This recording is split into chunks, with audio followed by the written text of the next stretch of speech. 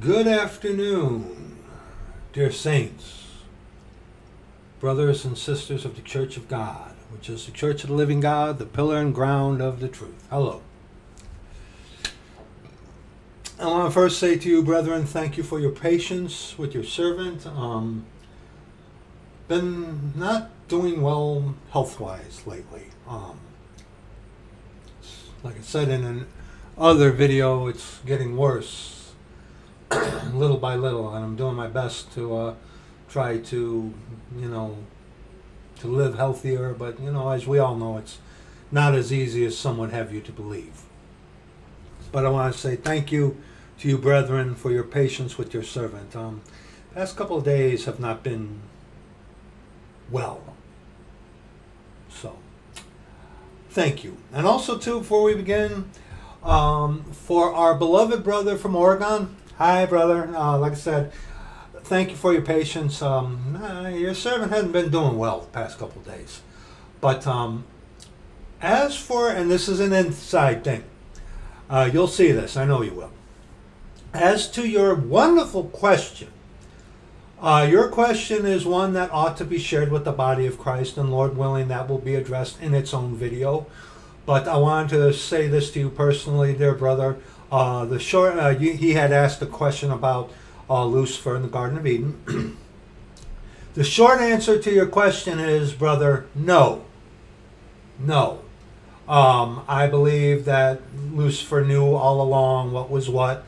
I just think that he waited for the opportune time to do what he did. Okay? The short answer, no. Like I said, I think he just, Satan hangs back and waits for the opportune moment. But Satan, I think all the angels knew from the get-go what was what in the Garden of Eden.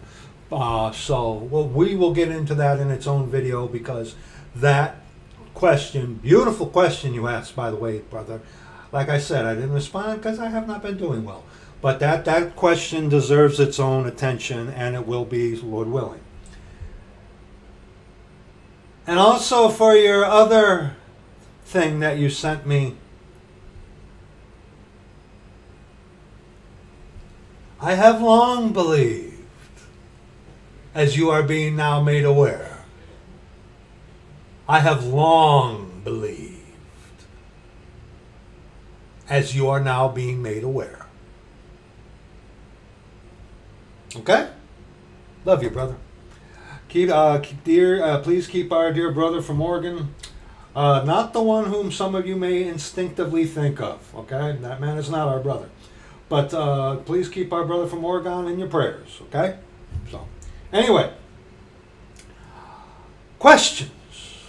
I was asked, of course, recently too.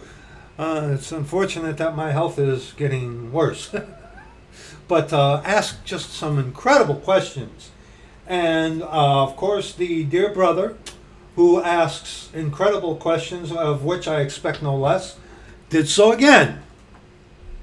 And the question was in regards to 2 Peter chapter 1, verse 19.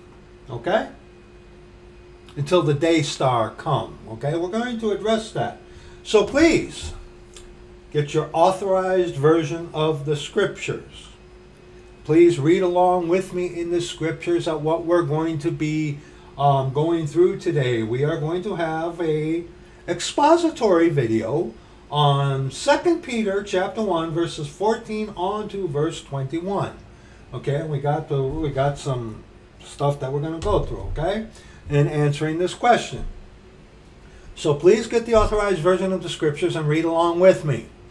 Be a Berean, search the scriptures daily, whether these things be so. You need to read along with me, because you know why? I'm fallible and I make mistakes. And faith cometh by hearing, and hearing by the word of God. So read along with me. Do not trust what I tell you. Trust what this says. Trust the scripture. Okay? Trust the scripture. Trust the scripture. This is our standard. Man, dear brother, as you are being shown now, man is not our standard. And when man becomes a standard, oh, wow. So please, read along with me. 2 Peter chapter 1. We're going to be reading verses 14 on to verse 16 to start.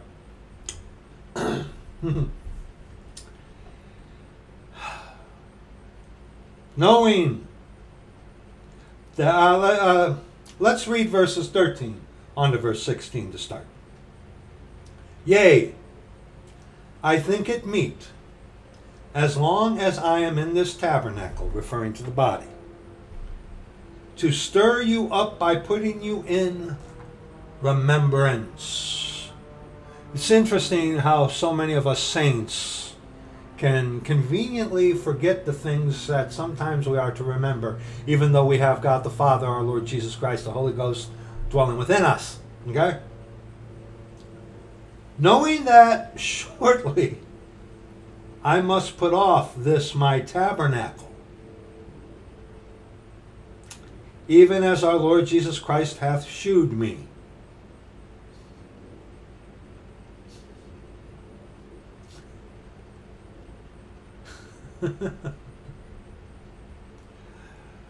Moreover, I will endeavor that ye may be able after my decease to have these things always in remembrance. Now in this context, we see remembrance mentioned twice.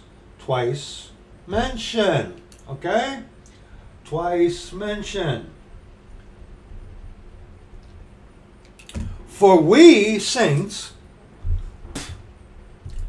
for we have not followed cunningly devised fables, when we made known unto you the power and coming of our Lord Jesus Christ, but were eyewitnesses of his majesty. Yes. Cunningly devised fables.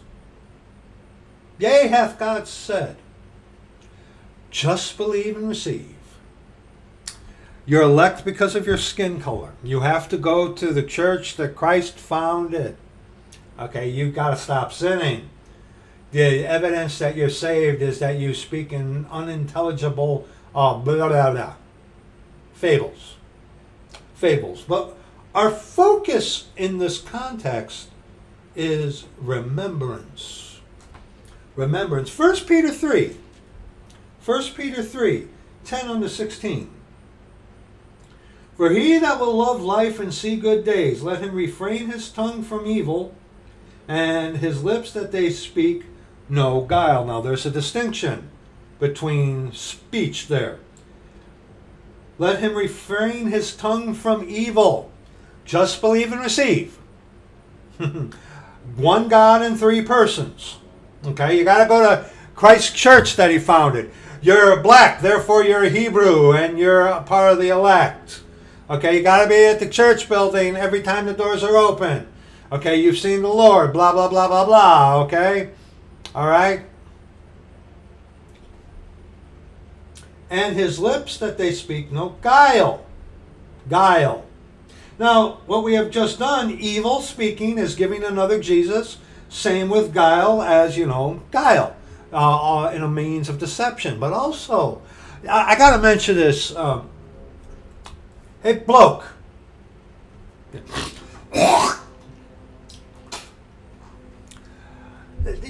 Bloke, the next time you're going to mock that one dude who was trying to exposit scripture and using profanity, will you at least, bloke, I know this is difficult for you, will you at least use a verse of scripture instead of just going on your stupid little tyrannical tirades? Please. Remember, okay, it's supposed to be the suspension of disbelief there, bloke. Please at least try to use a verse of scripture here and there when you're talking about that wicked guy who is just trying to exposit scripture and cursing. Okay, will you please? For your own sake there, you lovely little devil, you. At least, okay, remember, for suspension of disbelief, for the poor people that you've got duped. I don't know how, but anyway, but evil speaking. Like I said, I heard this, heard of this one guy, and I'm going to name this guy's name. His name is Dave, apparently. He was going through scripture, and every once in a while just dropping a casual F-bomb and other words as if it were no big deal, and he's quoting, trying to exposit scripture. And, you know, the one guy, bloke was, you know, doing a Captain Obvious. He's also a devil. It's amusing, devils rebuking devils. But it's like, dude, at least use a verse of scripture, okay? Anyway, verse 11. Let him eschew evil, just like Job, and do good, and there is none good but God. Let him seek peace, and ensue it.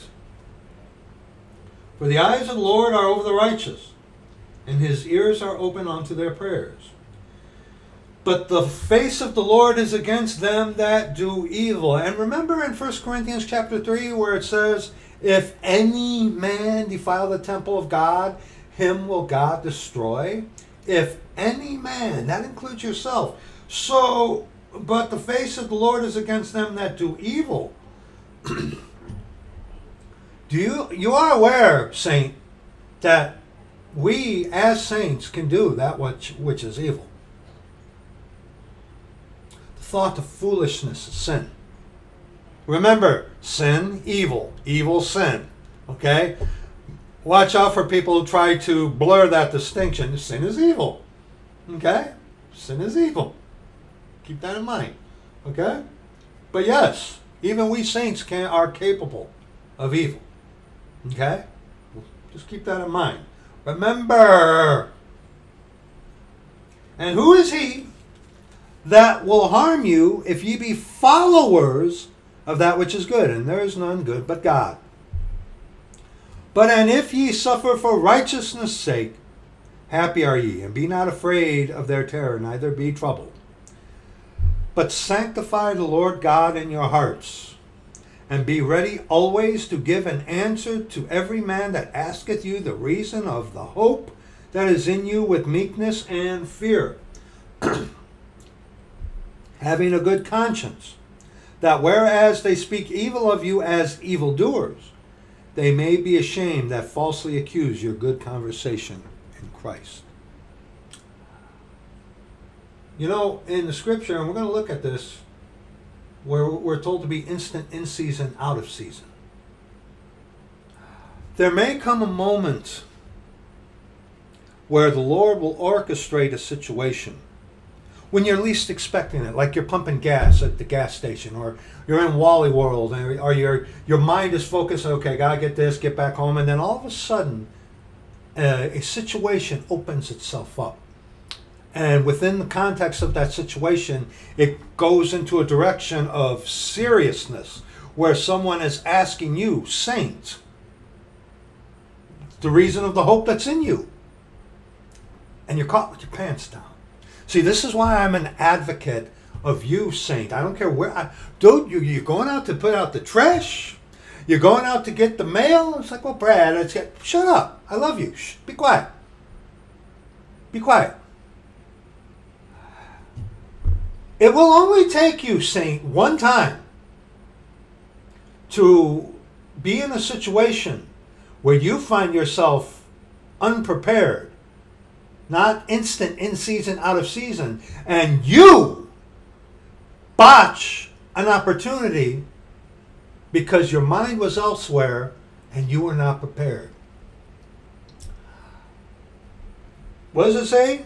And be ready always to give an answer to every man that asketh you a reason of the hope that is in you with meekness and fear. Again, this doesn't mean that we have to answer every question. But when, the hope that is in us, what's the hope that's in us? The Lord Jesus Christ. He is our hope. Okay? I'm telling you, I spare you. I spare you.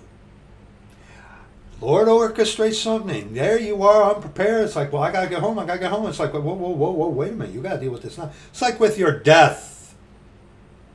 You have this, that, and the other thing. And all of a sudden, your time is like, oh boy, here everything else is put aside because you're about to go home to your reward. nothing else matters. Everything is like on the, it's like, okay, it's like, okay, I got to get this done. And the next thing you know, heart attack. Next thing you know, stroke. Now, in context of being ambassadors, it should take you only one time for you to botch that. And that crushing weight, that guilt, especially when the Lord's like, you know, I kind of did this and I wanted to use you. You blew it. That, unless you've been in that, and there are several of you that have, that ought to light a little fire underneath your buttocks to always be prepared. As much as able. And not Cain, brother. Okay? Jude. Jude 3:6. Jude 3:6. Beloved, when I gave all diligence to write unto you of the common salvation, common, available to all. Okay? You got to watch out for these guys. The Pentecostals are notorious for this. Well, the gift of speaking in tongues isn't for everybody. Not everybody gets to see the Lord. Not everybody. And this is true in fact that there are different offices that the saints fulfill. But salvation is common to all. Okay? God is not a respecter of persons today. So when you got a Pentecostal coming around, well, I've seen the Lord. No, you haven't. No, you haven't. They're going contrary to this verse with the common salvation. Common, available to all. Okay? It was needful for me to write unto you and exhort you that ye should earnestly contend for the faith which was once delivered unto the saints. And that is not Christianity. For there are certain men crept in unawares. They look like us. They sound like us. But they ain't us. Who were before of old ordained to this condemnation, because they had already made their choice. Some of them, a lot of these free gracers, are infiltrating, knowingly preaching contrary to the truth to lead you astray. Okay? Ungodly men defines itself. Turning the grace of our God into lasciviousness and denying the only Lord God and our Lord Jesus Christ. One God comprised of spirit, soul, and body. This verse right there is a perfect go-to verse to refute easy believism. Okay, free grace, antinomianism. Because they're ungodly men turning the grace of our God into lasciviousness. Listening to that disgusting, putrid, vomitous devil, Dave or whatever. And I didn't listen to him. I just happened to, you know, what are you talking about now, bloke? Who are you attacking in the long line of people? That's all you do. And then it's like, wow. Listening to that guy trying to exposit scripture and dropping curse words. That's like, and you never even use one verse of scripture. Now, you might have. I ain't giving you all my time. God forbid. So I skip. Okay, but anyway. I will therefore, and also too, I have yet to meet one antinomianist who is not a Trinitarian. I will therefore put you in remembrance, though ye once knew this. How easy is it for us saints, even though we have the Father within us, how easy is it for us to sometimes forget? It's like your mortality. Like I told the Brother Alexander B. Hartley, it's like, you know, when I have a bad night, it's remembrance unto me, you know, that it's like, hey, you know, I could go at any time. I'm dying. And I could go at any time. What are you going to do today? What are you going to do today? Huh? It's easy for us sometimes to forget and to lightly esteem things. Let's be adults here, brethren, sisters. Come on. See, brother from Oregon. See, that's the thing. You know, lightly esteeming. With longevity, these Christians seem to lightly esteem and adopt this been there, done that mentality. Now, there are those of us who have been walking with the Lord a while, yes. But see, we don't bring our longevity and experience as a means to rub in your face like the individual you are talking about, dear brother, and we won't mention names. He banks on that. Well, I've been there, done that, and I've done this. I've done boasting himself. See, the longer you walk with the Lord, the harder it gets. But a lot of these Christians, the longer they get, the more pompous they seem to get. And and experience brings hope, all that, yes. But see, that is not something that we as saints, the longer we walk, are to hold as a badge to rub in someone else's face, just like that individual does, as you are seeing, dear brother. Okay? Keep that in mind. Keep that in mind. Paul had a thorn in his flesh to keep him humble. And Paul, only as a last resort, would go to, well, okay, I've done this, and you've compelled me to, but okay, I've done that, okay, whatever. It was never to the forefront. Never to the forefront that you see. The Lord saved me 16 years ago. Okay? I'm not rubbing that into your face. At least I hope I'm not. And if I am, a brother or a sister will rebuke me. Okay? So let's continue. I will therefore put you in remembrance, though ye once knew this, how that the Lord, having saved the people out of the land of Egypt, afterward destroyed them that believed not. And the angels which kept their first estate, and the angels which kept not their first estate, but left their own habitation, he hath reserved in everlasting chains under darkness unto the judgment of the great day. 2 Timothy 2. 2 Timothy 2. 2 Timothy 2. See, and that's the danger of distraction. That's what these devils do really, really good. They want you to distract you from what the Lord will have you to do and pay attention to them. It's like with that whole stupidity about the skin suit thing that happened years ago, which has doctrinally, scripturally been, you know what they brought up. It's been proven. Okay, it's been proven. Okay, this flesh, all flesh is sinful. Okay, it's been proven. Okay, yeah, it's been proven. But see, it's a distraction. Our enemies, the enemies of our Lord, excel in this area, where they will bring up something really small and blow it up to wide proportions to try to get you off track and pay attention to them. Okay? Okay? Sometimes, and there are times when you do have to address these idiots. But most of the times, it's like, do whatever. Do whatever. Okay? What was here you got on, huh? Oh, I gotta be careful and go crying to mama there. 2 Timothy 2, verses 1 on to verse 16. Thou therefore, my son, be strong in the grace that is in Christ Jesus. And the things that thou hast heard of me among many witnesses, the same commit thou to faithful men, who shall be able to teach others also. Our dear young brother, who one day will, I believe, I hope, okay, but we giving out truth there that others may also rise up as the Lord will call. We're going to address that too. Who will go on speaking the truth of the gospel, of the actual Jesus Christ. Okay? See, the gifts that each of us have been given, brother, sister, are not meant to be hoarded. They're meant to be given unto others. Okay? Never forget that.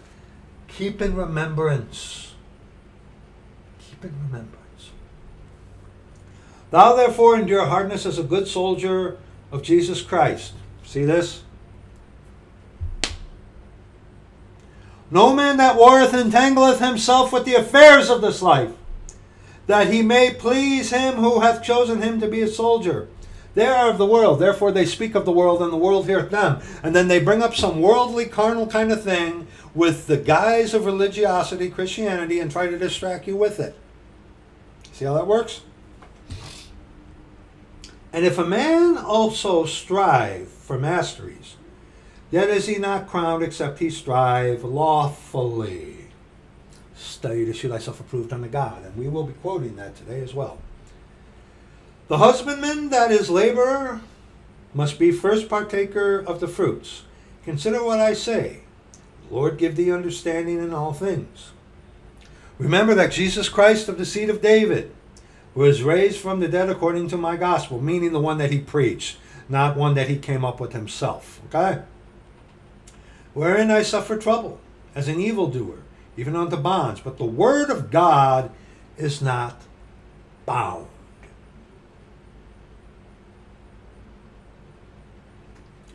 Therefore I endure all things for the elect's sake.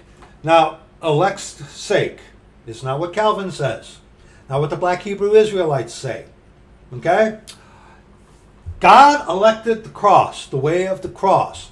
And going the way of the cross is broken of your self-righteousness, taking responsibility, contrition, and having the hell scared out of you.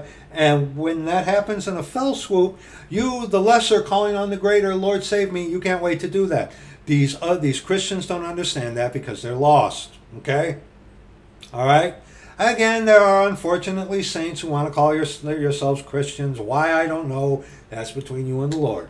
But a majority of the Christians out there, they are, they're not saved. They're not saved. They don't gravitate. They can't understand the concept of that you're not good. Anyway, they can understand the concept, but it just doesn't go from here to here. Okay? It stays here. But elect means you go the way of the cross. You are of the elect because God elected the way of the cross. Okay, Calvinism video will be in the description box.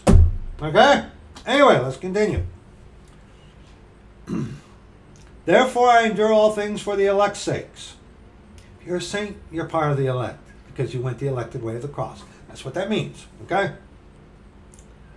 That they may obtain the salvation which is in Christ Jesus with eternal glory.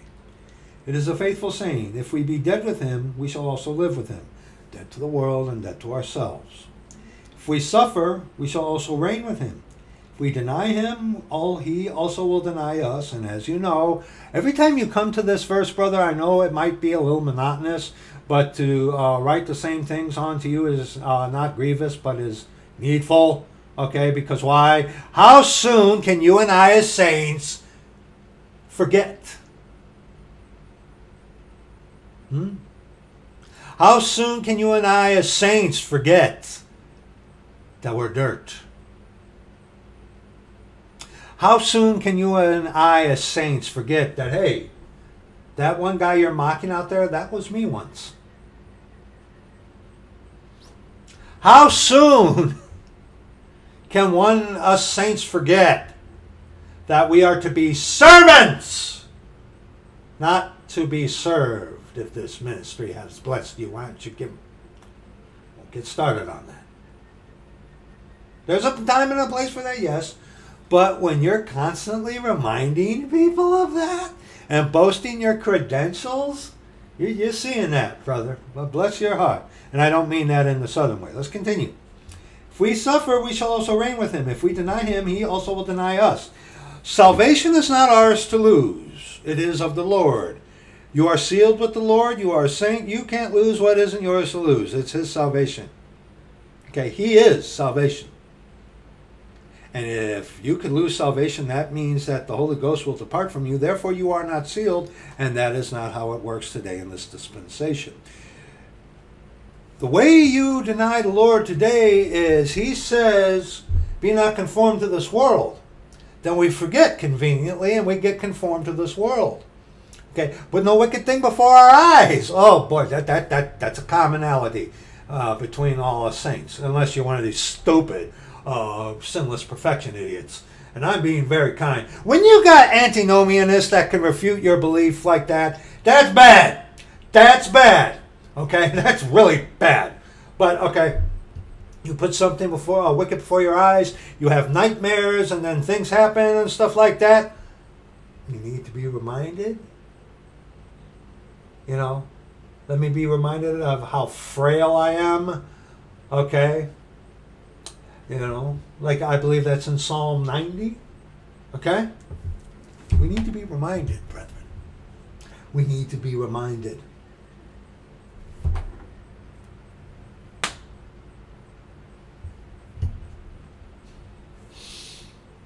So, you can deny him in what he tells you to do. Deny him in an opportunity. You know, you can deny him by not being prepared. Well, Brad, keep the sword on you. Well, Brad, I have a... So what? So what? Hey, winter is coming. Wear a bigger jacket. Okay? So what? You got to carry around with you. Maybe have a nurse with you, a backpack or something. Who cares? Who cares if you're going to get your mail, taking the trash out, have the scriptures on you. Well, Brad, they're in the car, but they're not on your person. If they're in the car, that's a good start. You could be in Walmart. It's like, hey, look, dude, I don't have anything. Will you come with me and I can show you and go to my car? I ain't gonna do nothing perverted or weird. Come with me, okay? That I don't know. I don't know if that works, to be honest with you, because I always got a sword on me. I always got a sword on me.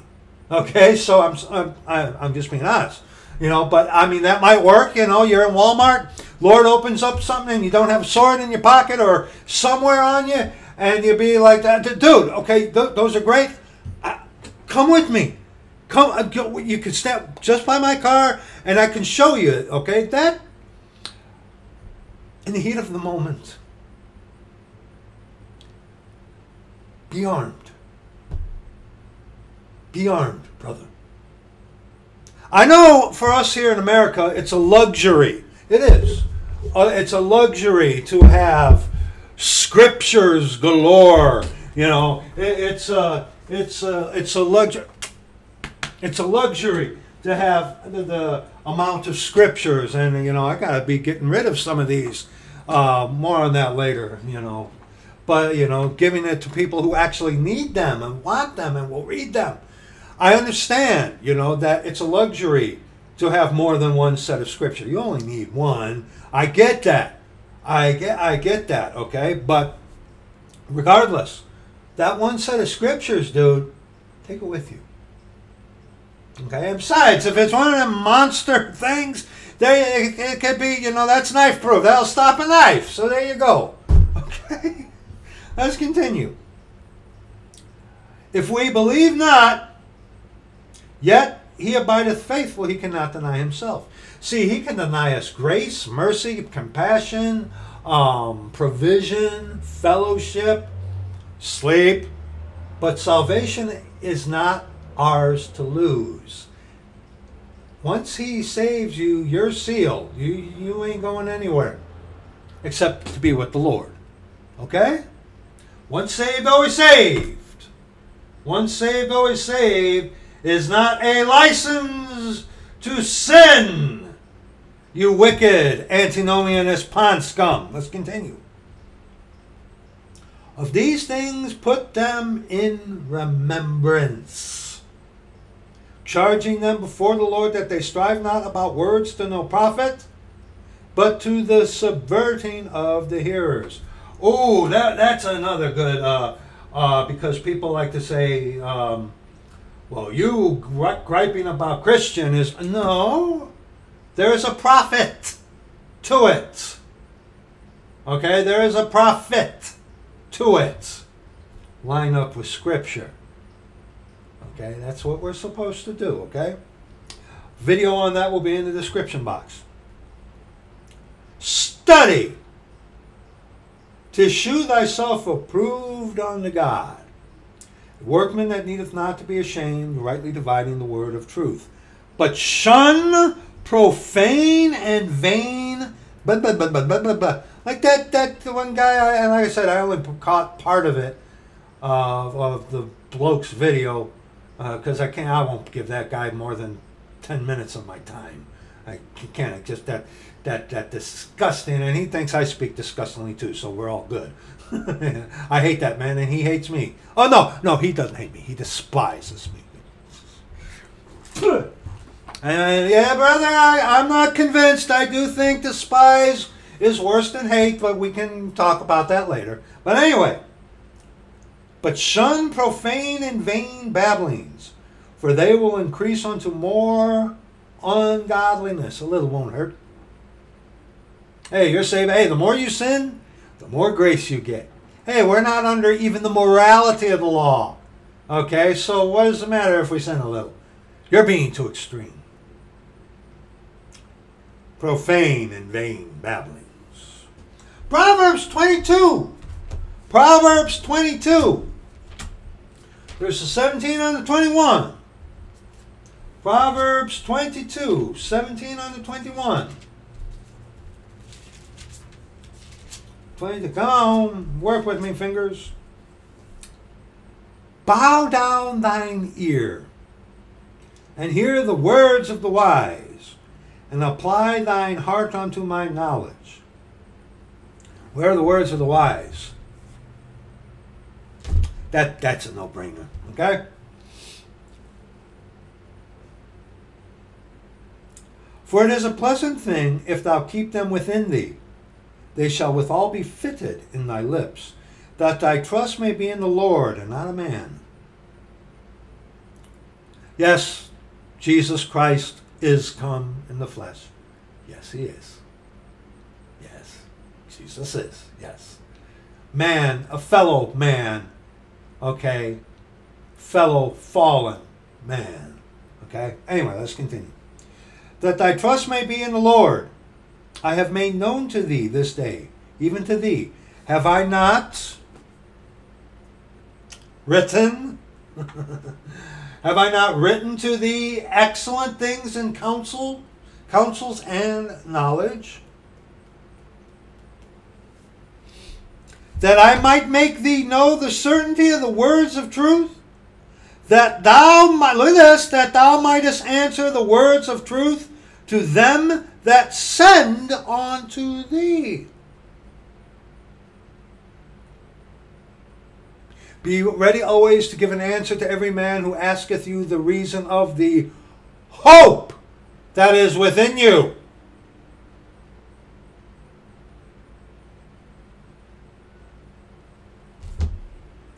Second Timothy 4.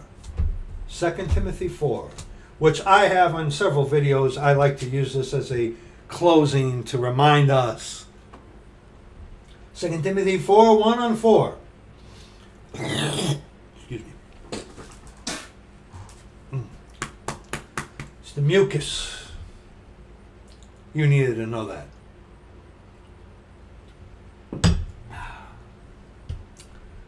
I charge thee, therefore, before God and the Lord Jesus Christ, who shall judge the quick, alive, and the dead, at his appearing and his kingdom. Note the difference. Appearing and his kingdom. Appearing and his kingdom. Okay? Preach the word.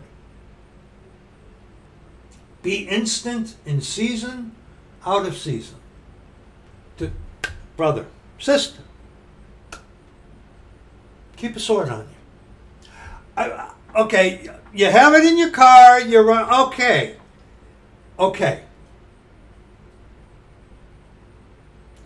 Especially if you got one of them little ones, you know, KJVs, you know, the one that you fit in your pocket. There are some that are that big and kind of cumbersome. So what?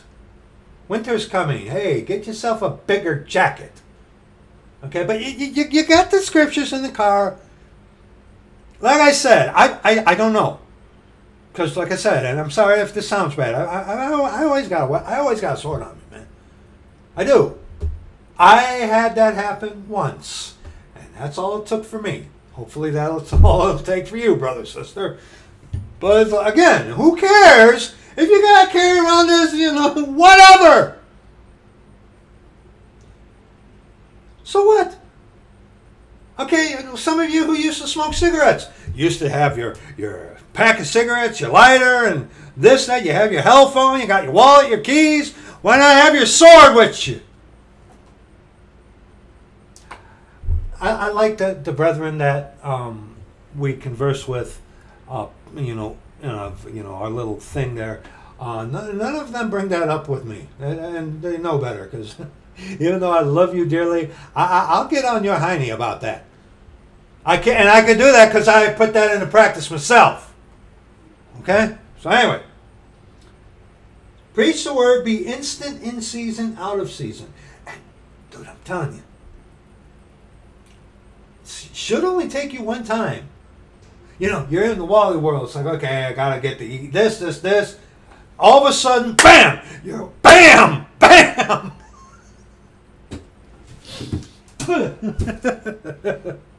But all of a sudden, you're presented with something that, number one, you weren't expecting, and number two, you're not prepared for. Because we're just like, okay, I gotta get these eggs, I gotta get home, got this. All of a sudden, hey, you're presented with the situation.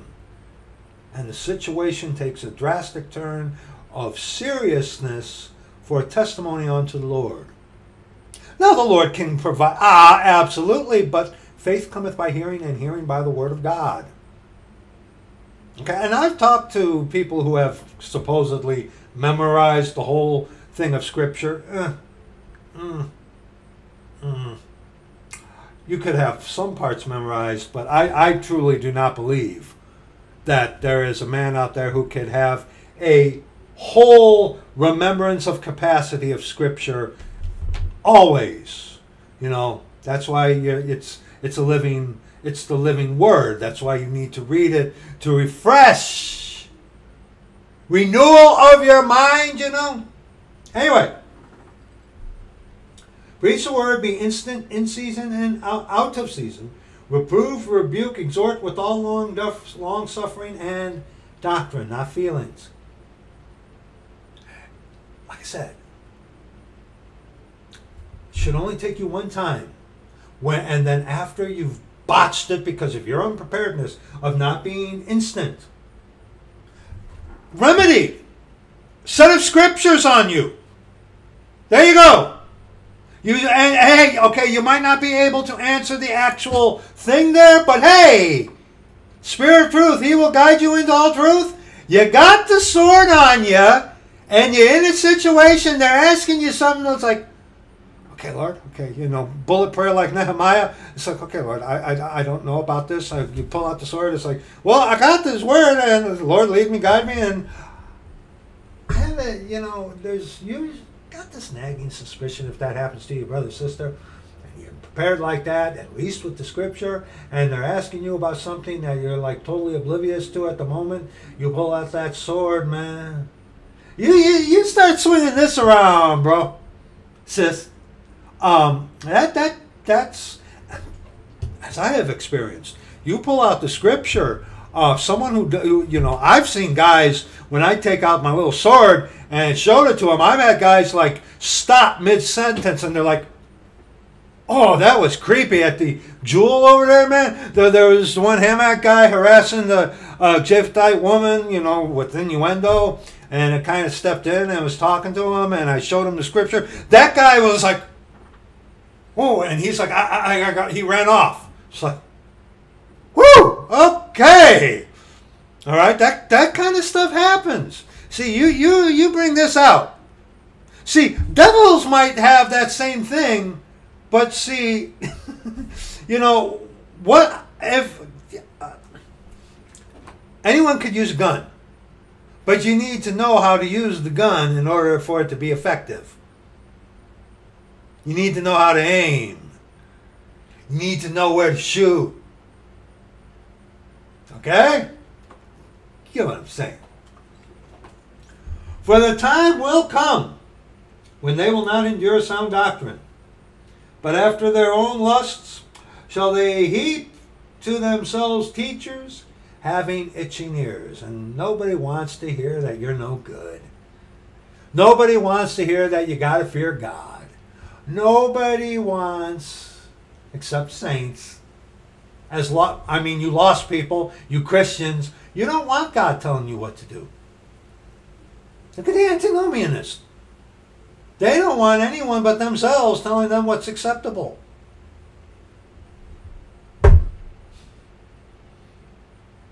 And they shall turn away their ears from the truth and shall be turned unto fables.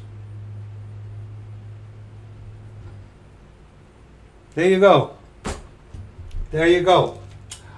All right, now 2 Peter 1, verse 17. For he received from God the Father honor and glory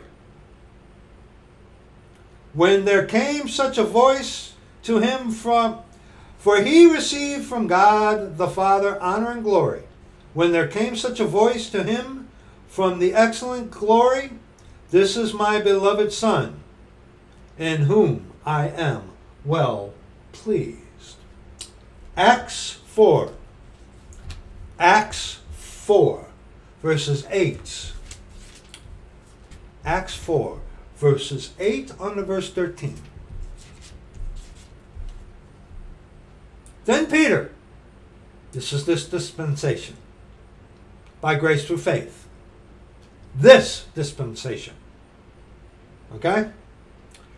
Then Peter, filled with the Holy Ghost, the Lord is that Spirit, said unto them, Ye rulers of the people and elders of Israel, if we this day be examined of the good deed done to the impotent man, by what means he is made whole, be it known unto you all, and to all the people of Israel, that by the name of Jesus Christ of Nazareth, whom ye crucified, whom God raised from the dead, even by him doth this man stand here before you whole.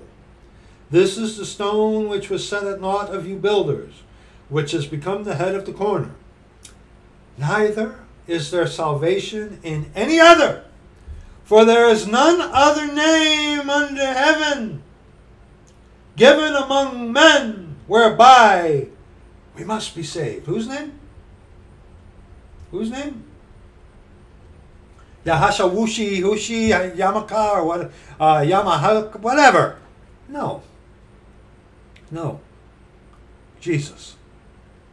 Jesus. Jehovah saves. Jehovah saves.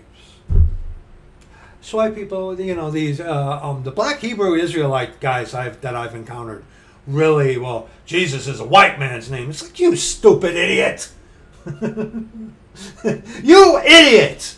Okay, Jesus Christ is come in the flesh. Jesus Christ was not Caucasian. Okay, Jesus Christ is Shemitic. Okay, not Japhethite, not Hamite. You idiot. Oh, that one just, Jesus is a white man's name. You shut your mouth. You stupid, willfully ignorant twit. Shut up. No. The gospel of Christ. Oh, that's a white man's name. What? What? Are you... Shut up. Shut up. That is... And I've gone off. I have. I've gone off on, I think, 2 or 3 of black Hebrew Israelites before. I let the one curse me like crazy for however long he did, but that was a different thing. That guy was actually a saint. But anyway, it's like I have, unfortunately, and say, hey, see this? Okay, yeah, that's one of them little things that just really grinds me. What? Jesus Christ was not Japhethite nor Hamitic, but of Shem. Of the Hebraic people. The Hebraic people came of Shem. Shut up! Anyway, okay? Yes. Neither is there salvation in any other. For there is none other name under heaven given among men whereby we must be saved. And of course, brother, What's the natural, immediate place that you go to with the follow-up to that? You know, Philippians 3, 5 on to 11. Remember. Oh, yeah, and here, this will be in the mind of Christ. Let this mind be in you, which was also in Christ Jesus. The mind of Christ, video in the description box, is the mind, the heart of a servant. To serve. Christ himself, Jesus Christ himself, didn't come here to be served, but to serve, to give his life a ransom for many. And see, brother, like we said at the beginning of this video, there are these Christians, which I am not, who have been walking supposedly with the Lord for years and years and years. They soon forget that they are frail, that they're just a man, and that they're nothing. But see, when you get, when you've been feel like Paul, when you've been used, you can puff yourself up, and especially when you got these devils who come along doing rah rah rah, emulating you, looking like you, trying to sounding, having the physical movements, mannerisms, tonality, even that some of you know who I'm talking about. I mean that's creepy. That there is creepy. And, someone who's on paper against that's got to kind of notch them up. But remember, the mind of Christ was what? The mind of a servant. We are servants, brethren, sisters. And because we serve, we in turn will be served. But when you put your being served first, like a lot of these Christians do,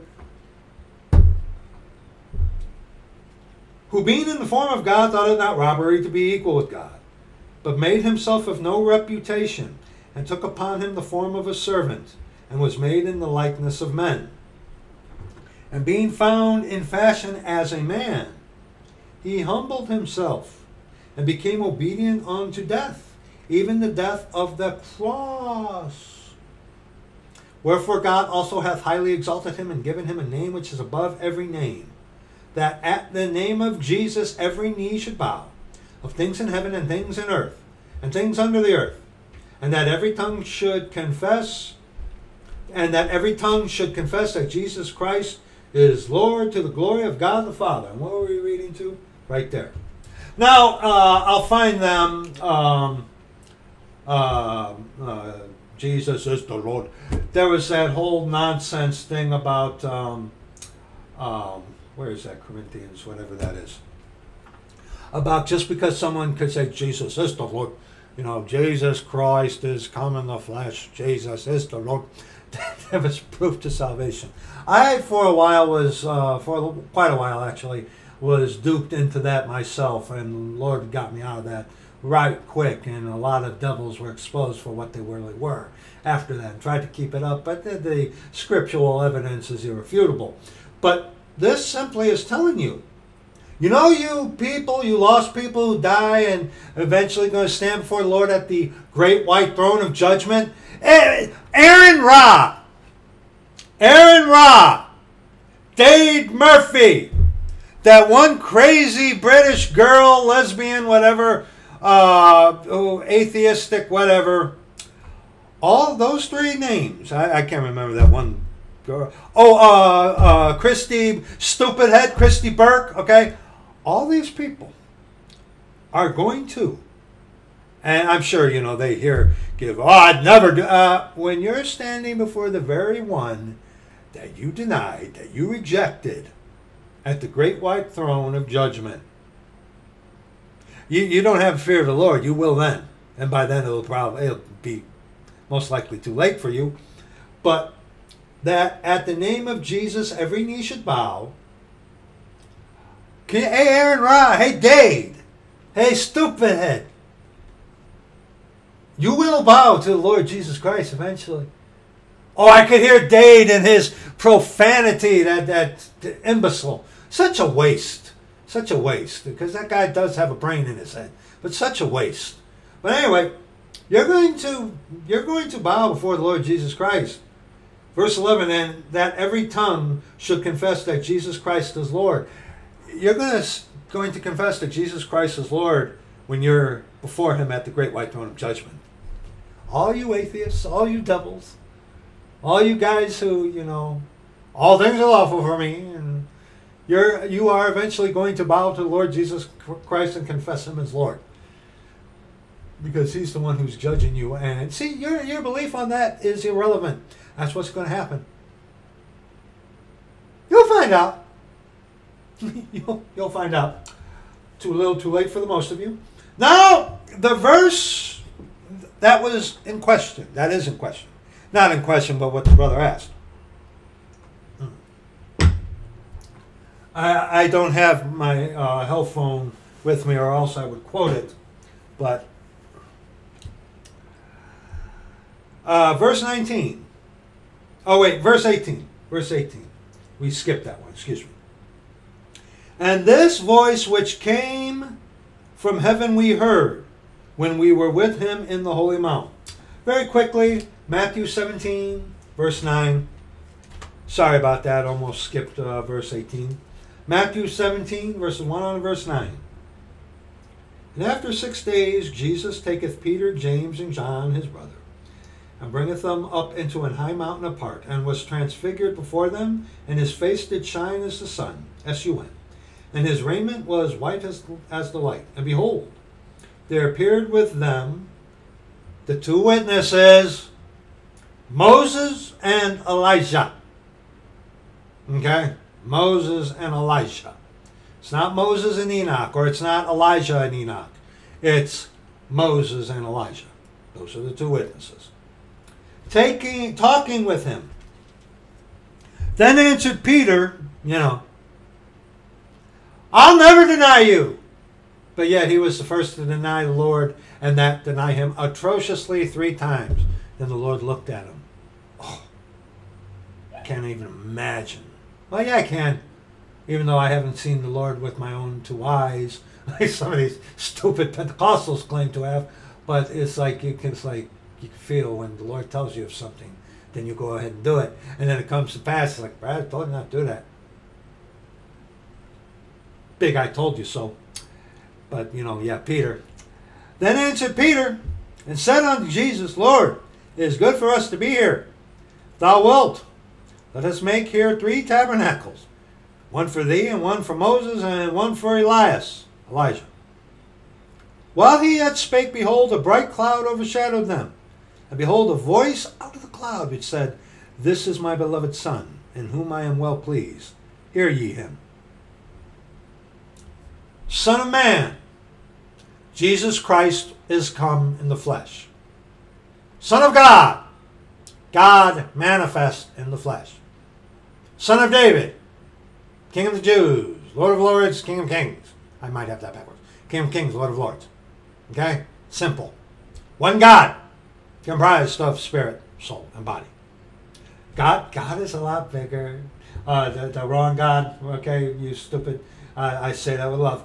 Wrong God, okay, you Trinitarians, okay, you put God into little boxes. God is a lot bigger than you think, okay? I know some of you have when I say that, but that is the reality. Because that is the reality, that doesn't mean we should fear to speak in that reality because of what the devils do. Keep that in mind. And when the disciples heard it, they fell on their faces and were sore afraid. And what are we reading to in this? Verse 9. And Jesus came and touched them and said, Arise, and be not afraid. Now, also got to comment on this. Note the 3 tabernacles. Okay? But yet, here's Jesus. Here's one God. Okay? And the thing about the tabernacles was kind of like refuted in verse 5. Hear ye him. Jesus, the fullness of the Godhead, bodily. Not one God in three persons. One God comprised of spirit, soul, and body. Trinitarians I have seen tried to take that very verse and twist it to meet their ends, meet their means, but no, no. And when they had lifted up their eyes, they saw no man save Jesus only. And yes, the Jesus only movement started by Pentecostalism, I believe. You know, Jesus only, okay? But remember, the Pentecostals are modalists, that Jesus was at first God the Father in the Old Testament, then he was Jesus himself, and then now Jesus is, no, that's modalism. That's not the true God. One God comprised of spirit, soul, and body. You see the Godhead being separate of itself in Genesis chapter 1, verses 1, 2, and 3, okay? It's not modalism, all right? All right? But yes, the Jesus only movement, there's its inception. That's where there's like Jesus only. It's right there. Jesus only, okay? And as they came down from the mountain, Jesus charged them, saying, tell the vision to no man until the Son of Man, Jesus Christ is come in the flesh, be risen again from the dead. And there it is in 2 Peter chapter 1, verse 18. Okay? Just kind of wanted to mention that. And also, too, while we're at it, John 12, want to mention this another time here, where a voice spake. Okay? John 12, 23 under 32. And Jesus answered them, saying, the hour is come that the Son of Man, okay? Son of Man, Jesus Christ is come in the flesh, should be glorified. Verily, verily, I say unto you, except a corn of wheat fall into the ground and die, it abideth alone. But if it die, it bringeth forth much fruit. Very good verse before the death, burial, and resurrection, to show people like, hey, you need to be broken of your self-righteousness, not just believe and receive. That's heresy, okay? He that loveth his life shall lose it, and he that hateth his life in this world shall keep it until life eternal. If any man serve me, let him follow me. And where I am, there shall also my servant be. And if any man serve me, him will my Father honor. Now is my soul troubled, spirit, soul, and body. The Holy Ghost was the Spirit, God the Father, the soul, the Word made flesh, body. Very simple, very simple. Now is my soul troubled. And what shall I say? Father, save me from this hour? But for this cause came I unto this hour. Father, glorify thy name. Then came there a voice from heaven, saying, I have both glorified it, and will glorify it again. The people, therefore, that stood by and heard it, said that it thundered. Others said, an angel spake to him. I believe this is very significant for the reason that when the redemption of the purchased possession happens, come up hither. We saints are going to hear, come up hither. But those who are not of us are going, I truly believe, that when the redemption of the purchased possession, number one, Satan is not going to be able to hide that. Okay, he's not.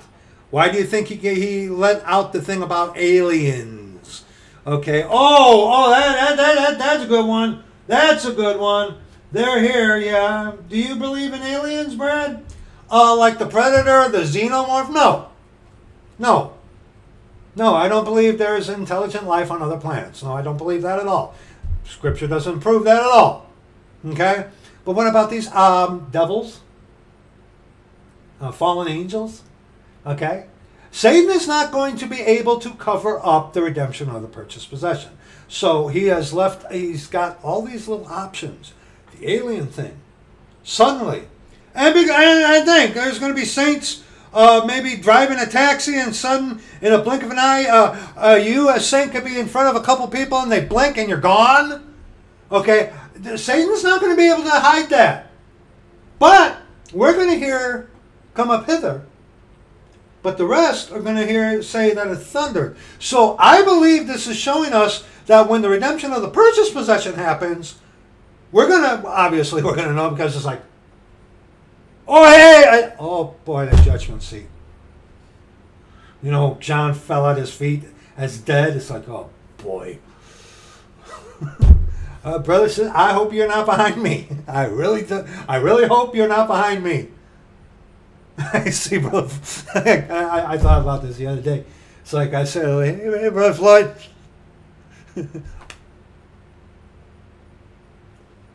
Sorry, I wasn't thinking. Hey, brother. It's going to be a while. I'm sorry, brother. I'm sorry. I'm sorry, I wasn't thinking. Anyway, let's continue. Jesus answered and said, this voice came not because of me, but for your sakes. Now is the judgment of this world. Now shall the prince of the world be cast out. And if I be lifted up from the earth, will draw all men unto me. And that doesn't mean that everybody is going to be saved. That doesn't mean that everybody's saved and they just don't know it. Stupid. No. Common salvation. God's salvation is there. It's common to all. Okay? But not everybody is going to be saved. Okay? Oh, anyway. Excuse me. All right. 2 Peter 1, now, verse 19. We have also a more sure word of prophecy. Yeah, because we have the completed canon of Scripture. Whereunto ye do well that ye take heed, remember, as unto a light that shineth in a dark place. Really quickly, spur of the moment, John 3, before the death, burial, and resurrection. John 3, 19 on to 21. And this is the commendation that light has come into the world, and men love darkness rather than light because their deeds were evil. Yes, Christians don't want God telling them what to do. For everyone that doeth evil hateth the light, neither cometh to the light, lest his deeds should be reproved. Light of Scripture will reprove you, expose you of the things of your heart. That's why a lot of people don't like the Scriptures, but prefer a Bible that suits them. Stupid. But he that doeth truth cometh to the light, that his deeds may be made manifest, that they are wrought in God. Okay? Whereunto ye do well, that ye take heed as unto a light that shineth in a dark place, until the day dawn and the day star arise in your hearts. The day dawn and the day star arise in your hearts. One second. All right, brother, I'm going to read the one part of your question here. You quoted 2 Peter 1:19. Okay. Of course, I didn't ask you about this because you know how it goes. Here's what you asked. Quote, we know that the day star is Jesus. Yes. But what is until the day dawn? Is this talking about being born again like in 1 Corinthians 4 or 5 until the Lord come? Okay? Very beautiful question, of course. Now, when you look at this, okay, now remember what we've led up to? Remembrance. Number one, who is Peter addressing? Saints, right? He's addressing saints, saved people.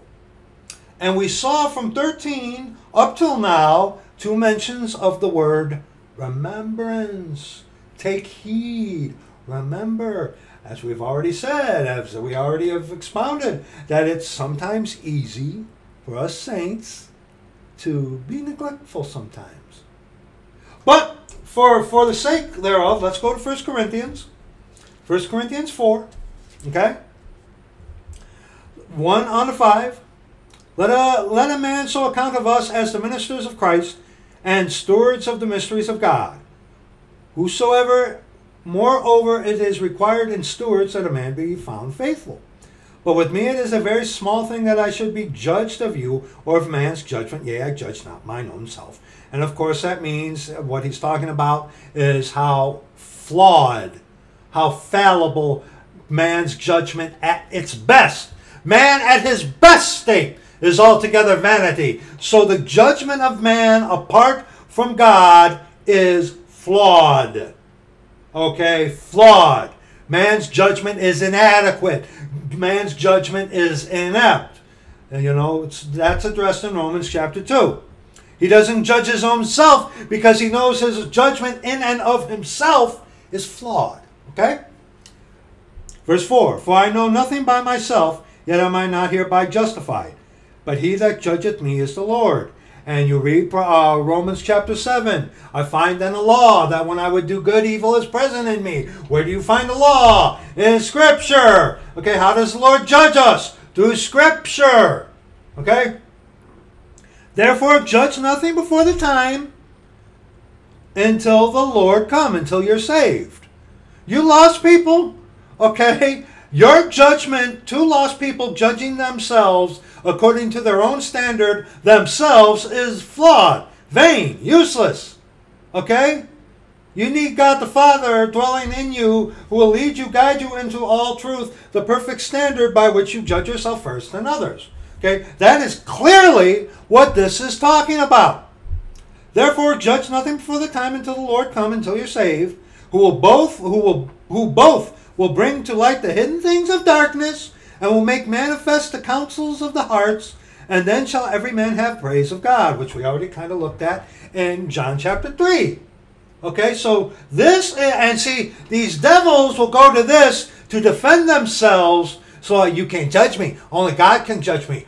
You're right. God can judge you and judges you through the Scriptures. But see, I'm a saint. I judge myself by this perfect standard. I'm judging you by this perfect standard. That's how that works. And someone will come to this to say, well, you can't judge me. Only God can judge me. Meaning, I can go on and sin and do whatever I want without judgment, without any recompense, with an S.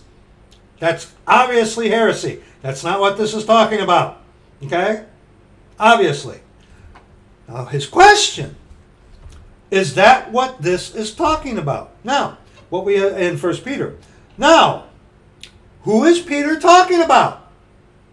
Who is Peter talking to? He's addressing who? Saints. Yea, verse 13. I think it meet, as long as I'm in this tabernacle, to stir you up by putting you in remembrance. Oh, how often you and I can forget what we're supposed to keep in remembrance, huh? And where was verse 15? Moreover, I will endeavor that ye may be able after my decease to have these things always in remembrance. Okay? And then where he says in verse 19 that ye take heed. That ye take heed. So what is it with this verse? Day dawn. Until the day dawn. Day dawn. 1 Thessalonians 5. Peter is addressing saints. Obviously. Okay? Until the day dawn. Okay? Here. Hold on. One second. I'm going to irritate that heretic Scott. All right, yeah, I'm going to make a point, and hopefully that devil, wicked, heretic, Calvinist, pond scum devil grafted into hell ministry, Scott, could see this. Yeah, you wicked devil. Yeah. Anyway, day dawn. Peter is addressing saints, is he not? Yes, he is. So, in context to what we have looked at thus far, he is talking on to us saints. Things that we are to keep in remembrance. Right? It's okay. Yes. Okay? 1 Thessalonians chapter 5, 4-7. But ye, brethren, are not in darkness. You're not lost. Okay? That day should overtake you as a thief. Look at this. Ye are all children of the light. Now that's a lowercase l, but of the light. Who's the light? Lord Jesus Christ, okay? And the children of the day. Day star is Jesus. You're right, brother. Amen. Okay? We are not of the night, nor of darkness. Therefore, let us not sleep as do others, but let us watch and be sober. Time for you to wake up.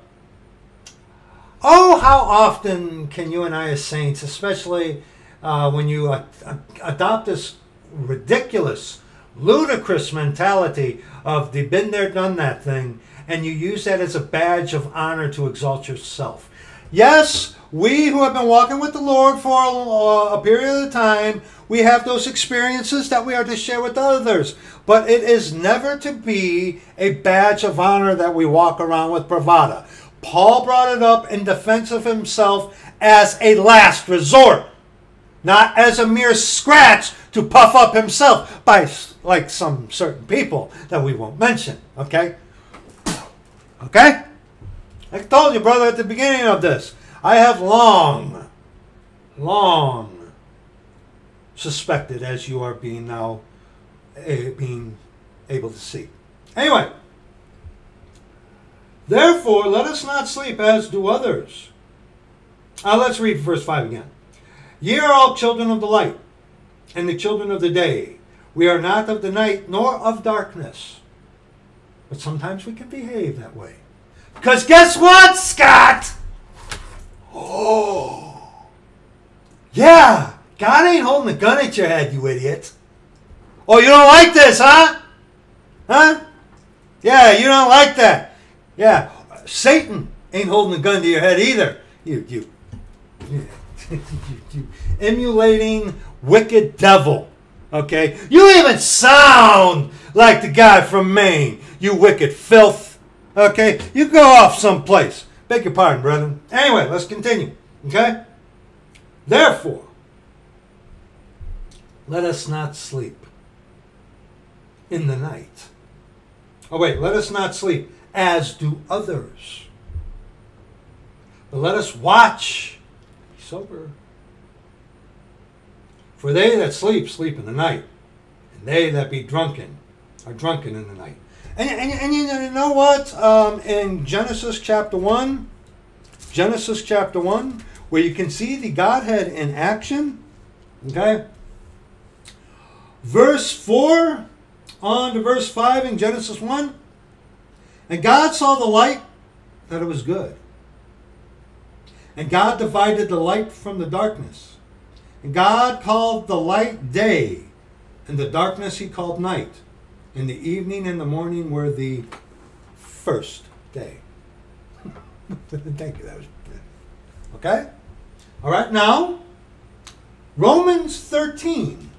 Romans 13. And this, and this, the way this is going to bleed in together like this is just beautiful. Romans 13, 12 on to 14. The night is far spent.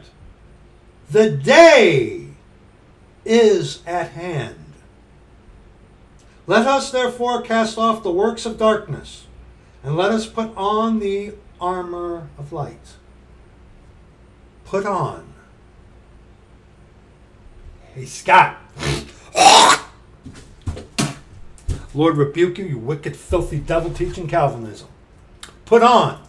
You got to make the right decision. You know why? God isn't forcing you to do what's right. Neither is Satan forcing you to do what's wrong. Oh, you don't like that, do you? Yeah, because it really really drives a point home, okay? All right?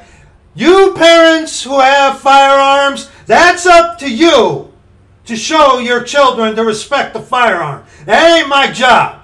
You understand? Go on someplace. Pretentious people, you King James Bible-believing Christians. Go follow your man and grovel at his feet. Wicked devils. Not all of you, just a select few. Anyway. But put on. God doesn't force you to do anything. You have to make the right have to make the right decisions. Or it'd be like that idiot Scott tells you, it's not even your faith. Like I said, I wouldn't be surprised that Putz would come out with the mind of Christ. Like, hey, we got Christ's mind. I wouldn't be surprised if he does that. And Jake the jerk me, oh, amen, brother, all the way. 2 peas in a pod of the devil. Anyway, let us walk honestly, as in the day, not in rioting and drunkenness, not in chambering and wantonness, not in strife and envy. But put ye on the Lord Jesus Christ, and make not provision for the flesh to fulfill the lust thereof. Boy, how often sometimes you and I as saints forget. Isn't that something? Look at it now, 1 Peter 1:19 again. We have also a more sure word of prophecy, whereunto ye do well that ye take heed. Remember, take heed, as unto a light that shineth in a dark place, until the day dawn. Put ye on the Lord Jesus Christ. The night is far spent, the day is at hand. Peter is addressing saints. Okay?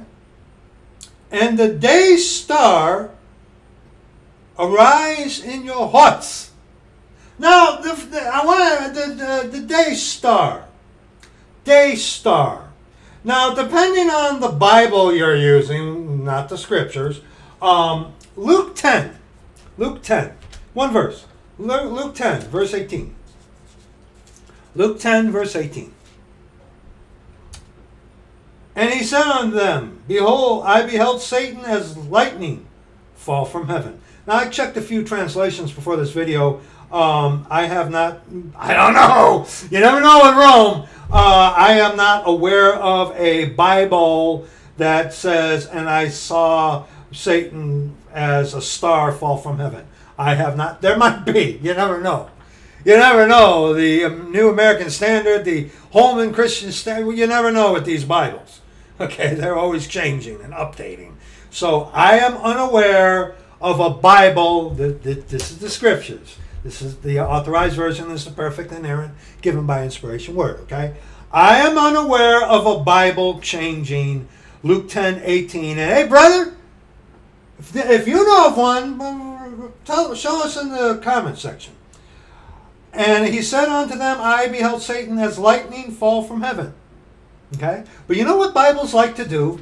They like to tell you that Jesus was the one who fell from heaven. Fell from heaven. The Lord just said, I beheld Satan fall from heaven as lightning. Like, fast. Okay? And you know what Bibles do? Bibles like to tell you that Jesus fell from heaven. Isaiah 14, verse 12, scriptures tell us, How art thou fallen from heaven, O Lucifer, son of the morning?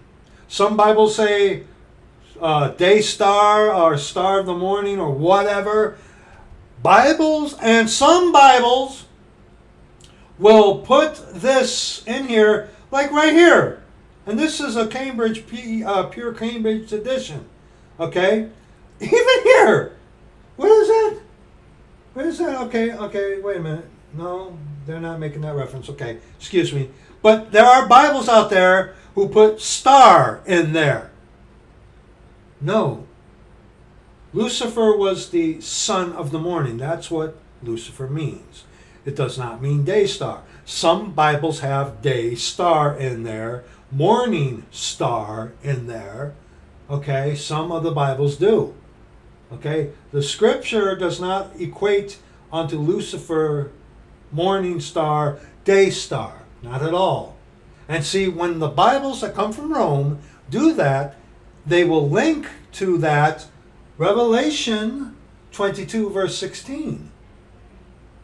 Meaning, and they will tell you how, that it was Jesus here. Okay? And allow the Bibles take out Lucifer and put morning star, son of the morning, day star, son of the morning, or whatever. Okay? A majority of the non-King James doesn't, but a majority of them take out Lucifer. And they put morning star or day star there. And then they link it up with Revelation 22, verse 16. Wow, according to the NIV, ESV, and the probably the MacArthur version, he's a Calvinist.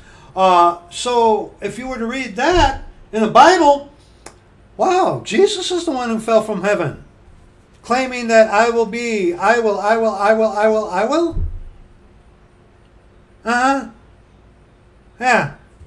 Yeah. Revelation 12:4.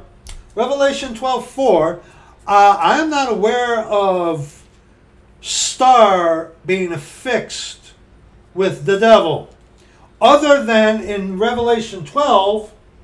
And if I'm wrong, someone put it in from the scriptures, Jack. Put it in the comment section, okay? But I didn't really look that deep into it. But the point is, Revelation 12, verse 4. Here you go. And his tail. Whose tail? The dragon. That old dragon, the serpent, the devil, Satan, accuser of the brethren.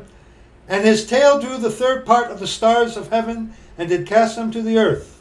And the dragon stood before the woman which was ready to be delivered, for to devour her child as soon as it was born. And that, of course, is talking about Israel, not the disgusting Roman Catholic Mary. No, this is talking about Israel. Okay? And who came from Israel? The Lord Jesus Christ, God Father. Jesus Christ has come in the flesh.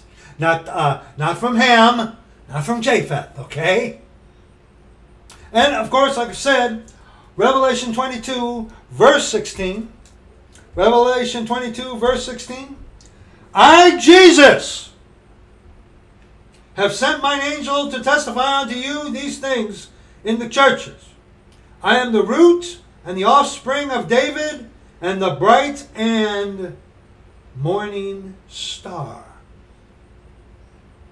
And Bibles, NIV, ESV, nitwit living in the trash, whatever, will in Isaiah 14:12 take out Lucifer and put morning star there. And then they'll link this verse, giving you, who's using a Bible and not the scriptures, to believe that Jesus was the one who was fallen from heaven. He came of his own accord. Okay?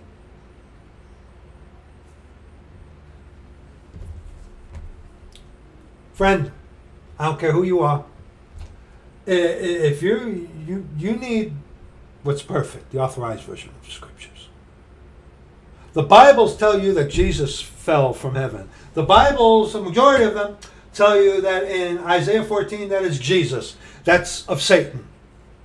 That's calling God a liar. You need the scriptures, son. Not a Bible that came from Rome. The scriptures that came from God. That's what you need, okay? But now, Ephesians 4. Day star. Yes. Ephesians 4. Yes, day star. Bright and morning star. Yes, that's Jesus. You're right, brother. Amen. And the only ones who would try to refute that would be someone using the Bible, not the scriptures. Like these Jesuit-trained cemeterians at that church building. Well, the Greek says, shut up.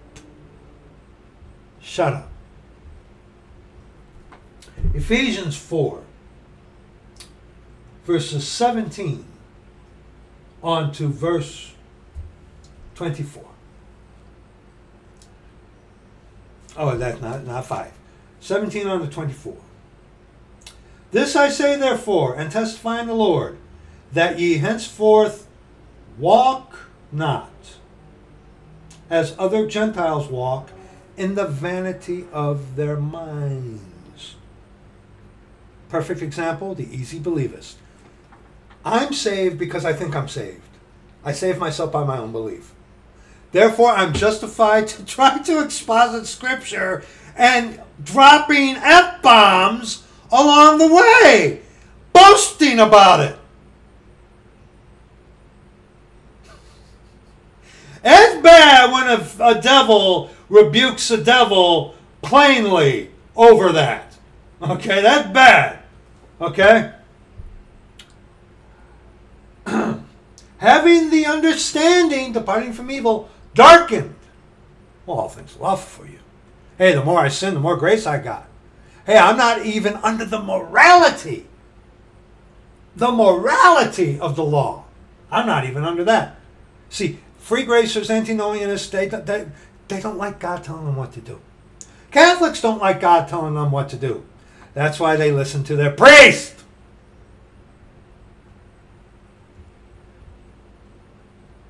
Being alienated from the life of God through the ignorance that is in them because of the blindness of their hearts.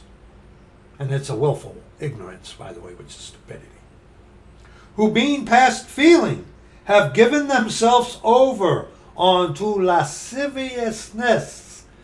License to sin, the gods of lasciviousness will be in the description box, of course. Of course. Did I write that down? No, I didn't, but yeah. Yeah. Oh, yeah, I did. Okay, never mind. Let's continue. Okay? Let's continue. To work all uncleanness with greediness. Like I said, that the one video where the bloke, and bloke is supposed to be a compliment. I'm using that sarcastically. That guy is not a bloke, he's a devil. But he was showing this one Dave guy just trying to exposit scripture and cursing. To work all uncleanness with greediness. But ye have not so learned Christ. Trinitarians. If so that ye have heard him, and have been taught by him, as the truth is in Jesus, and the Spirit of truth, he will lead you, guide you into all truth. Okay? And the Lord is that Spirit. Where the Spirit of the Lord is, there is liberty. The Holy Ghost, the Lord is that Spirit. The Lord is one who will guide you into all truth. Free gracers aren't saved. That ye put off, put it off. Do evil. No.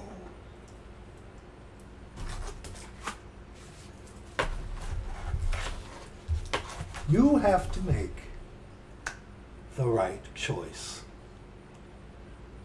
Free will. Free will is throughout Scripture. If you didn't have free will, you would be a mindless robot. God doesn't want a robot. Okay?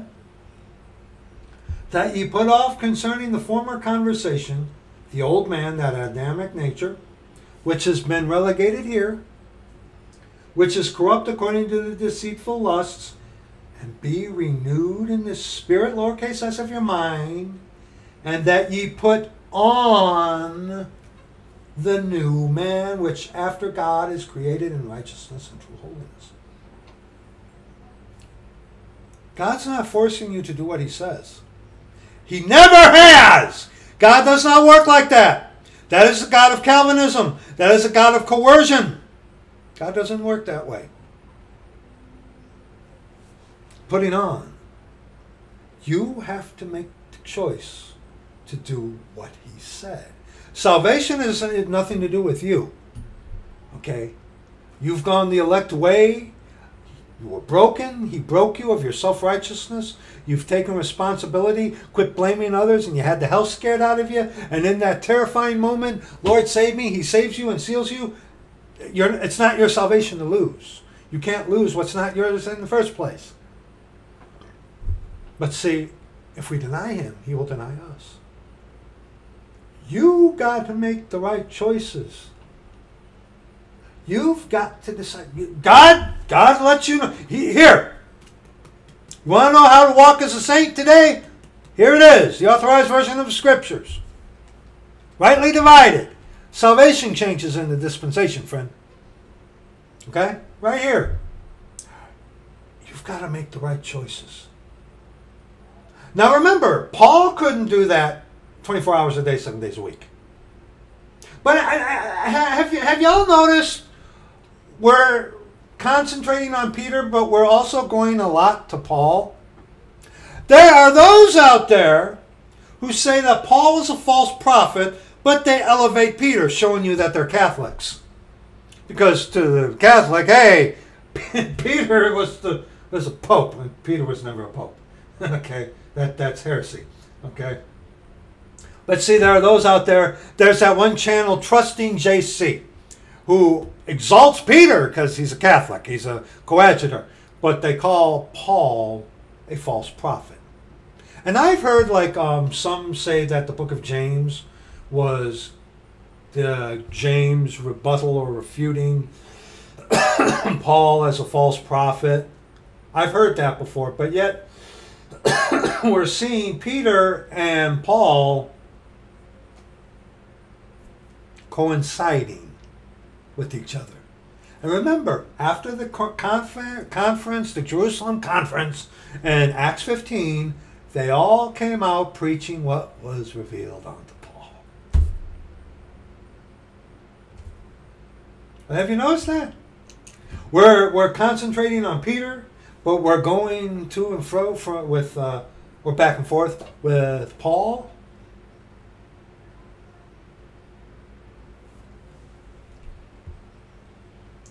And that ye put on the new man, which after God is created in righteousness and true holiness. And while we're here, Ephesians 6, 11 on to 20. Put on, let's 10. Finally, my brethren, be strong in the Lord and in the power of his might. Put on the whole armor of God. That's you making the right choices. Just as you make the choice to justify, well, all things are lawful for me in worship on December 25th. Great example. You have to make the right choice. You can because God's in you and you have his word. Apart from God in you and apart from this, you can't do anything right. I think you can. How? But you can't. Put on the whole armor of God, that ye may be able to stand against the wiles of the devil. For we wrestle not against flesh and blood, but against principalities, against powers, against the rulers of the darkness of this world, against spiritual wickedness in high places. Wherefore take unto you the whole armor of God. The whole armor of God. Be instant in season, out of season. You know, you can wear the helmet. It protects your head, sure. What about the breastplate? What about the things that's covering your loins, huh? What about on your feet, huh? They'll protect your toe from dropping a couch on it. Huh?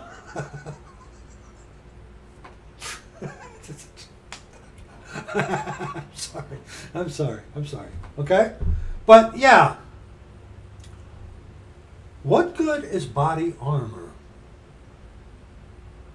if you only put on part of it? Well, it'll protect that one part, yeah, but you know, you got a helmet on. It's like, okay, so I'm going for the chest. Oh, you got something on the chest? Okay, but not on the head? Okay. What about the foot? I ain't going to kill you. But you distract them, you stomp on their foot, they bend over, maybe the helmet goes off and plop. And we won't even get involved in a loin shot. Woo! Take your breath away, huh? Wherefore take unto you the whole armor of God, that ye may be able to withstand in the evil day, and having done all to stand. Stand therefore, having your loins girt about with truth, and having on the breastplate of righteousness, and your feet shod with the preparation of the gospel of peace. Peace with God, not peace with sin, which the antinomian is free grace offers you. Above all, and so does Catholicism, because hey, all you got to do is you go to your Jesuit priest, do a work, you know, Hail Mary, full of grapes, blessed be the fruit of the loom, or whatever, and then you're done. And pay a small fine, which they still institute today, and then you're done. Yeah, anyway. Above all, taking the shield of faith, wherewith ye shall be able to quench all the fiery darts of the wicked, and take the helmet of salvation, knowing that you are saved and that you will go to heaven when you die. Most Catholics don't know because that's a sin of presumption.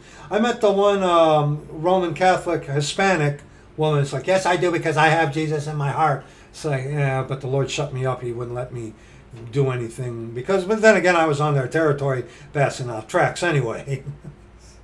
You know, it's like that thing. It's like, there's so much I could have said, but the Lord's like, Brad, shut up. Get out of here. Okay. Anyway. And take the helmet of salvation. Read 1 John 5 sometimes. We are to know. And Catholicism, even in their catechism, calls you knowing that you're saved is a sin of presumption. Okay? And the sword of the capital S Spirit, which is the lowercase w, Word of God. Saint? Come here. Always have a sword on you.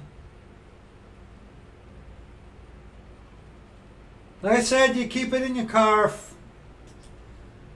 Hey, brother, you know, if you're in Wally World and something happens and you can like come out to the car and I can show you and they go, good. Praise the Lord. Great. Good. How much better, though, in the heat of the moment, you pull out the... You might like, well, I don't want to be made to look an idiot. I understand that. But the Lord's in you, and if that's an orchestrated thing where he wants to use you as his ambassador, his emissary, and you got the sword, it's like, okay. It's like, you know, the bullet prayer thing, it's like, oh, Lord, I don't know what to do. Here, just show me, and then...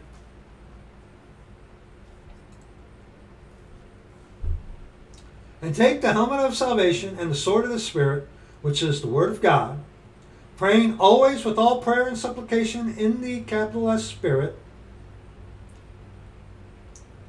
and watching thereunto with all perseverance and supplication for all saints. And what are we reading to here? Verse 20. And for me, that utterance may be given unto me, that I may open my mouth boldly to make known the mystery of the gospel, for which I am an ambassador in bonds, that therein I may speak boldly as I ought to speak. So, what are we seeing here? What are we seeing?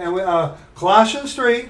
But before we read Colossians 3, let's look again at 2 Peter chapter 1, verse 19. Not Hebrews, Brad. 2 Peter chapter 1, verse 19.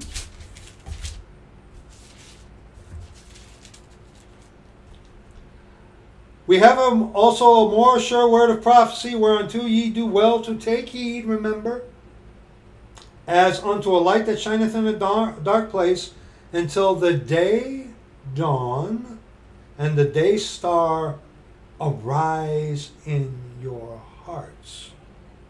We are children of the day. We are to make the decision to walk as children of light. Day star arise in your hearts. Who is Peter addressing? Saints.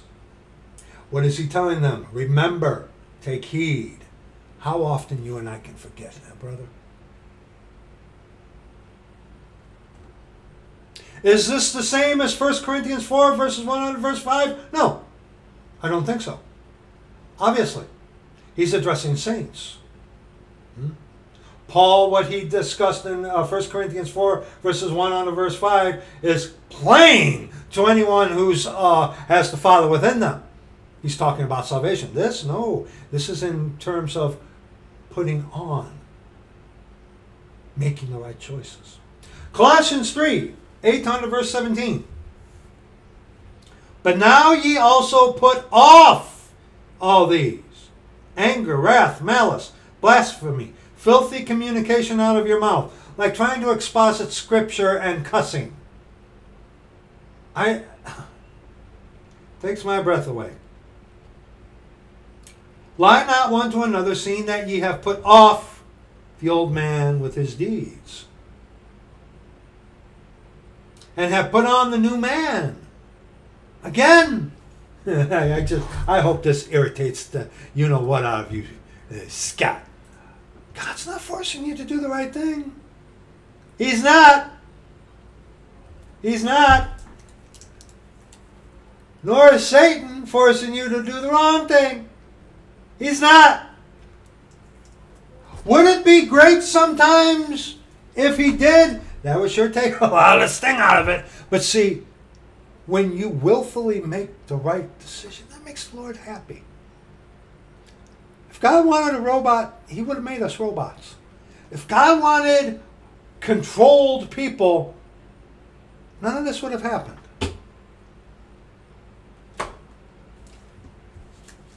None of this would have happened. Okay? And have put verse 10 in Colossians 3. And have put on the new man, which is renewed in knowledge after the image of him that created him. Where there is, and what are we reading to? Verse 17. Where there is neither Greek nor Jew, circumcision nor uncircumcision, barbarian, Scythian, bond nor free, but Christ is all and in all. Now see, this is talking in terms of salvation, because God is not a respecter of persons today. I'm a Japhethite. There are those of you that are Hamites. Those of you that are Shemites. I'm a Helenoian. I know brethren in Missouri, North Dakota, Georgia, Ohio, what did I say? Oregon, Jersey, Florida. What's the one? Boston, not Boston. Whatever. West Virginia. Okay. All right. All right. There's Americans.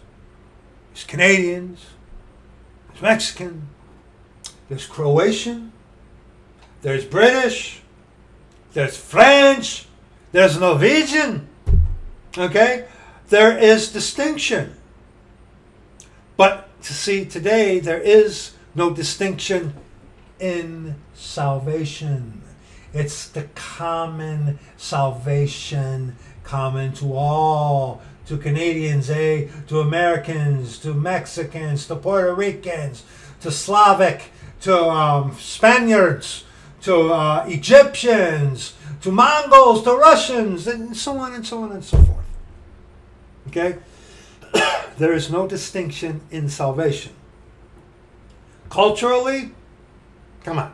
Come on. Even you guys can, you lost people can, Brad, culturally, yes. In salvation, there is no distinction. Today. God rightly divide the word of truth. And, look at that, verse 12. There again, making the right choice. Put on, therefore. Paul tells us, as we have looked at thus far, and there's more than this, to put on. To put on. Not that Christ himself did it for you. We're not talking about salvation. We're talking about sanctification. We're talking about how you serve the Lord. You have to make the right decision. Okay? He's not holding a gun at your head, forcing you to do what's right or wrong. You have to do the right thing according to him. You have to make that choice. We have free will. So we see, put on therefore, as the elect of God. You went the elected way of the cross. That's what that means. That ain't Calvinism or black Hebrew light Israel, whatever. Okay? Holy and beloved, bowels of mercies, kindness, humbleness of mind, meekness, long-suffering, forbearing one another, and forgiving one another, if any man have a quarrel against any, even as Christ forgave you, so also do ye. Now those who are saved are the ones who Christ forgave. This is telling us that for even lost people, forgive and forget. They're lost. They are their own God. They're of their father, the devil.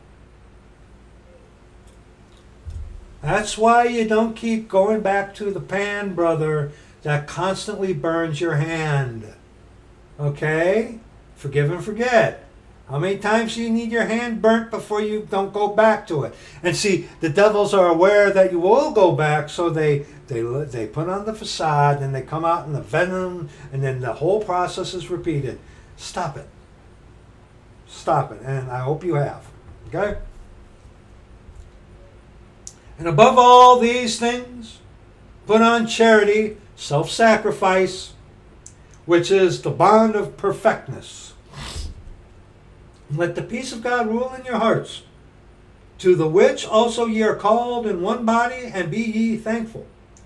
Let the word of Christ dwell in you richly in all wisdom, teaching and admonishing one another in psalms, which is the first thing mentioned, psalms. And you look in the psalms, musicians, plural, is in Scripture. Musicians, singular, isn't.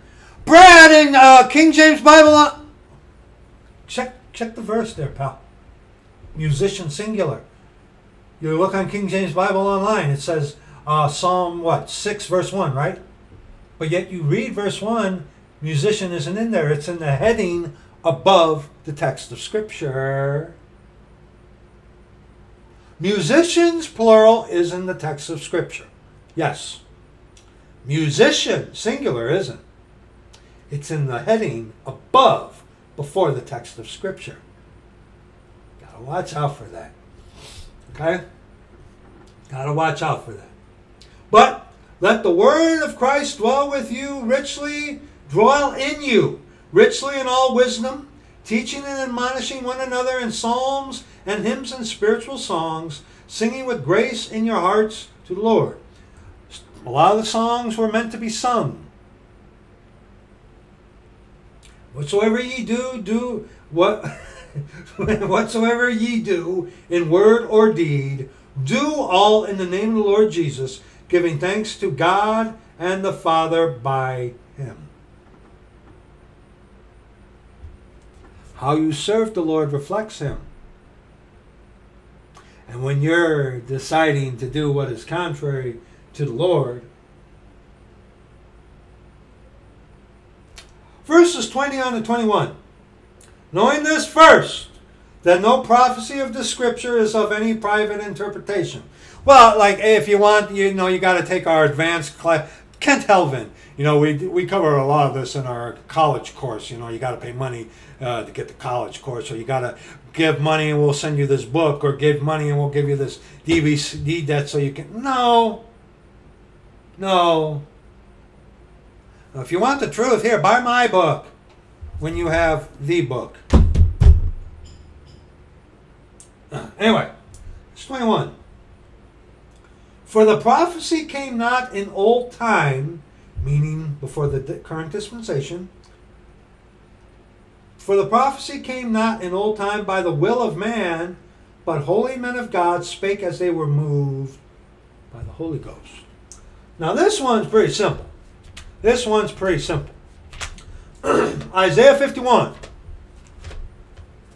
Isaiah 51. Verses 12 on to 16. I, even I, am he that comforteth you. I love this verse. This is why I don't fret man. Who art thou that thou shouldest be afraid of a man that shall die, and of the Son of Man which shall be made as grass? That's why I don't fear men or women. That's dust. That's dirt, just like I am. Okay, you might be a lot bigger. You might know how to do a triangle lock or a drop toe hold or something like that. Or you might know some Kung Fu Louie. Let's see that stop a bullet, okay? Anyway, I'm sorry. But yeah, other than that, you're just dirt. Let the Lord be your dread. Let him be your fear. What are you afraid of a man for? See, and that's what the Jesuits do. They will have you be afraid of them. Because they won't just kill you, they'll go after your family. The Jesuits never forgive nor forsake. And forgettest that the Lord thy Maker, that hath stretched forth the heavens, and laid the foundations of the earth, and has feared continually every day because of the fury of the oppressor, as if he were ready to destroy. And where is the fury of the oppressor? And like the Lord said to Pilate, thou couldst do nothing to me unless it was given to you from above. God's like, why are you afraid of them? You need to be afraid of me. Okay? They're going to die just like you. Yeah, he might be bigger. Yeah, he might know some more things. But at the end of the day, he's going to rot, decompose, turn back to dust. From dust thou art, unto dust thou shalt return. That's why we should never fear man. Okay? The captive exile hasteneth, that he may be loosed, and that he should not die in the pit, nor that his breath should fail. But I am the Lord thy God, that divided the sea, whose waves roared. The Lord of hosts is his name. I have put my words in thy mouth, and I have covered thee in the shadow of mine hand, that I may plant the heavens, and lay the foundations of the earth, and say unto Zion, thou art my people. Under the law, where eternal security was not there, death, burial, and resurrection hadn't happened, faith and works. Okay? Jeremiah 1. Jeremiah 1, 4 on to 10. Then the word of the Lord came unto me, saying, before I formed thee in the belly, I knew thee. And before thou camest forth out of the womb, I sanctified thee, and ordained thee a prophet unto the nations. Then said I, Lord God, behold, I cannot speak, for I am a child. One would to argue free will would come, well, Jeremiah didn't have free will. Yes, he did. Yes, he did. He could have denied. Yes, he could have. And we also see in the book of Jeremiah where he decides to shut up. And he's like, okay, I won't make mention of the Lord anymore. What happens? The fire burned him. He was compelled. He couldn't help it. He had to. Not at gunpoint, but it's like, okay, I know the truth. I'm seeing this stuff going on. I'm compelled by my own to speak, even though it was the Lord who gave it to him. Jeremiah had free will. Don't fall for that when they come to the sea. Jeremiah didn't have free will. Yes, he did. He could have denied that. Yes, he could have. He probably would have had a rough time, but he could have. Again, see, the minute you start claiming God is coercive, God forces you, then hey, I guess it is like that idiot Scott said, huh? I guess it ain't your faith after all. I guess you are elect, aren't you? Because of your skin color.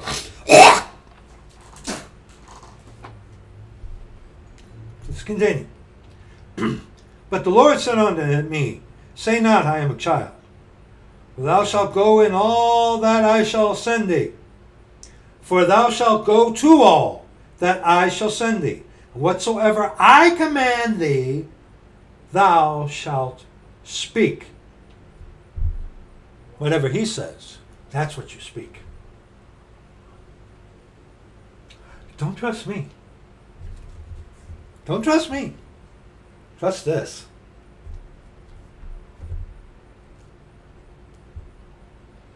Be not afraid of their faces, for I am with thee to deliver thee, saith the Lord. And the Lord put forth his hand and touched my mouth. And the Lord said unto me, behold, I have put my words in thy mouth. See, I have this day set thee over the nations and over the kingdoms, to root out, and to pull down, and to destroy, and to throw down, to build, and to plant. Ezekiel 2. Ezekiel 2. 3:8.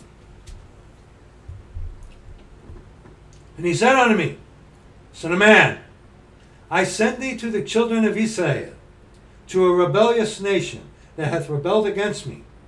They and their fathers have transgressed against me, even unto this very day.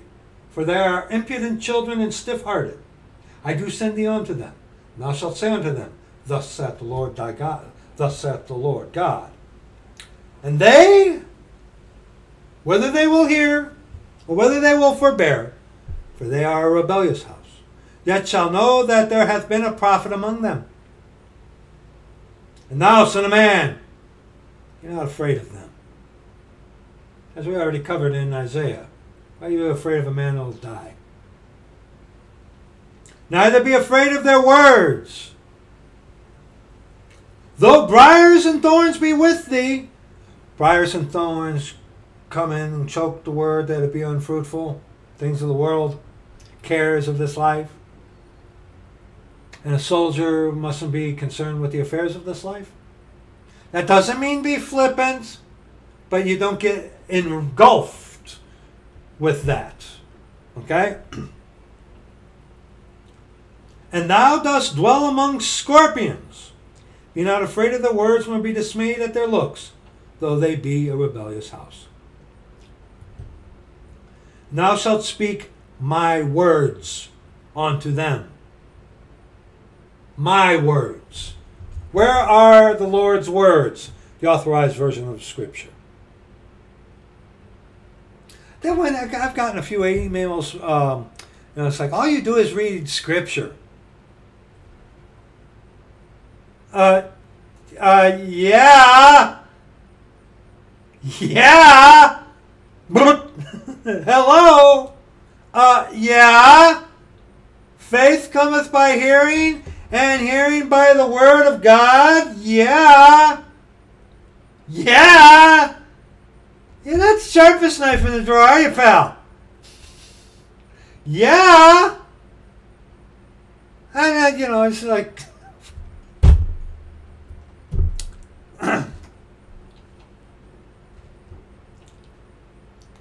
Yeah. Yeah. And thou speak my words unto them, whether they will hear, or whether they will forbear, for they are most rebellious. But thou, son of man, hear what I say unto thee. Be not thou rebellious like that rebellious house.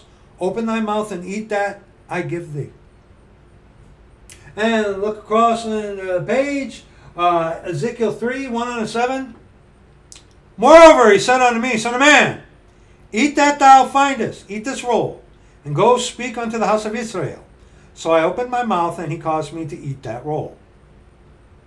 And he said unto me, son of man, cause thy belly to eat, and fill thy bowels with this roll that I give thee. Then did I eat it, and it was in my mouth as honey for sweetness, which the word of the Lord will be to you after first it is a suffering to you. See, the word of God, in the way this works, has to first be unto you a suffering before it can become a glory. That's why the heretics avoid Romans 1, 2, and 3 up to verse 18. Because that's there to chaff you, to rip the skin off your hide, boy. Yeah. He said unto me, son of man, go, get thee unto the house of Israel, and speak with my words unto them. For thou art not sent to a people of a strange speech and of an hard language, but to the house of Israel. And a prophet is without honor, save in his own country and is in his own house. Not too many, I love this verse, not too many people of a strange speech and of an hard language, whose words thou cannot understand.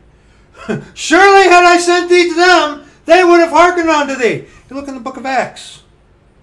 How the Grecians, the Gentiles, when they started going to the Gentiles, it was like, oh, they were ready for it. But a lot of the Jews were obstinate.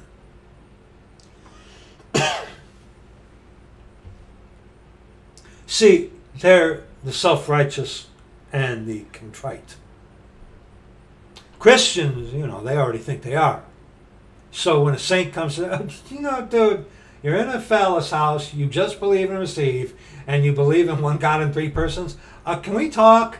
I'm saved, I'm better than this, blah, blah, blah, I've done that.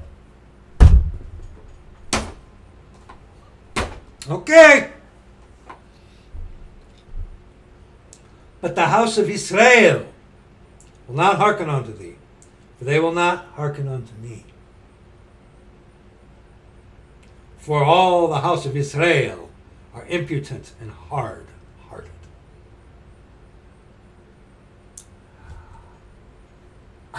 I know when the Lord uses you, and you just the fences are up and the gates come down, and these people, you stand shoulder to shoulder, and it's like, see that? Okay, that's what God says of you. Okay, and you give them that, and they just won't hear it.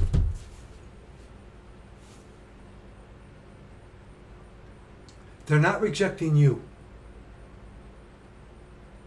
See this? They're not rejecting you. They're rejecting the Lord who you represent. Unless you're catering to their flesh, like all the heretics do.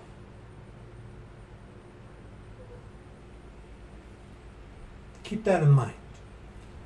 Remember, take heed. Amos 7. Amos 7. Verses 14 and 15. Under the law, before the death, burial, and resurrection, no eternal security, faith, and works. Holy Ghost could come and go, wasn't a permanent resident yet. Then answered Amos and said to Amaziah, I was no prophet, neither was I a prophet's son, but I was a herdman and a gatherer of sycamore fruit. And the Lord took me as I followed the flock. And the Lord said unto me, Go prophesy unto my people Israel. And as we have seen already, you know what we're working off of here. And for 2 Peter chapter 1, verse 21, For the prophecy came not in old time by the will of man. We just looked at 4 examples of this. We could have done a lot more. But holy men, holy, set apart, separated, men of God spake as they were moved by the Holy Ghost. And in that dispensation, the Holy Ghost could come and go, wasn't permanent as is today. But see, what's the contrast? See, we've just looked at examples of the person who has the Lord within them. We are to speak whose word? His words. His words. Don't trust me. Trust this. Trust this.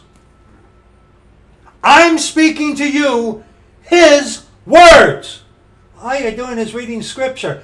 I did genius. Hello. Yeah, that's exactly what I'm doing. I'm speaking to you His words. That's why when you run into these guys and they have like one verse of Scripture and then they go on for 2 hours off of... Now, yeah, you can do stuff like that off of a verse of Scripture. But Scripture. Faith cometh by hearing, and hearing by the word of God. When I've encountered that, again, you ain't the sharpest knife in the drawer, are you? No, you're not. You want to hear. Who are you? Get out of here. You're distracting me. And I wasn't a brother or a sister, by the way. But yeah, it's like that's preach the word. Be instant in season, out of season. Okay? The word, the Scripture. Yeah, genius. Yeah. All you're doing is reading Scripture.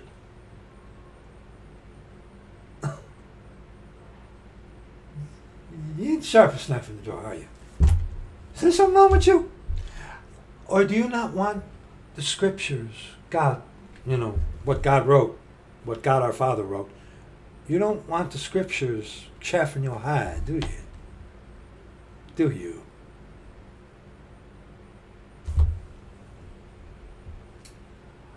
But what's the contrast? You and I as saints, we are to speak His Word, the Scripture. Scripture! Okay? Yeah, yes. We speak, as you can see, as we're doing here now. But like I said, we are to preach his word. And in Jeremiah 23, the contrast is, and this you see in the free gracer and the Calvinist and the Catholic philosophy. Man's wisdom. Nothing but philosophy and man's wisdom. Especially with the free gracers. Especially with the Catholics. Okay? Because free grace is a daughter of the whore, Roman Catholicism. Okay? Just like Calvinism is. Okay? Jeremiah 23. See, we as saints today, we are to speak, that's prophesying today. The Lord in me, speaking to you, his word to you through me. That's prophesying today. Through the completed canon of Scripture. Before that, under the law, the Holy Ghost can come and go, come and go. Different dispensation. Jeremiah 23, 13 on to 23. And I have seen folly in the prophets of Samaria.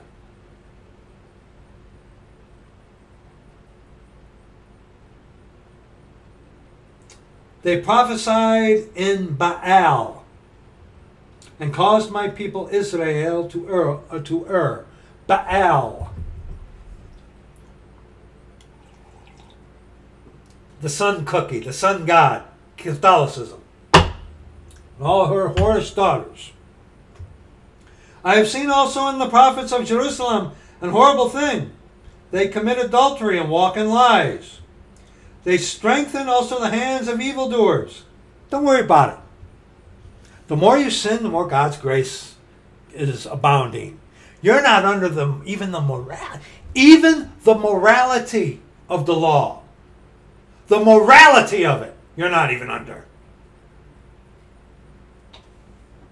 So, when you're not even under the morality, thou shalt not steal, thou shalt not kill, thou shalt not bear false witness, thou shalt not covet. If you're not even under the morality of that,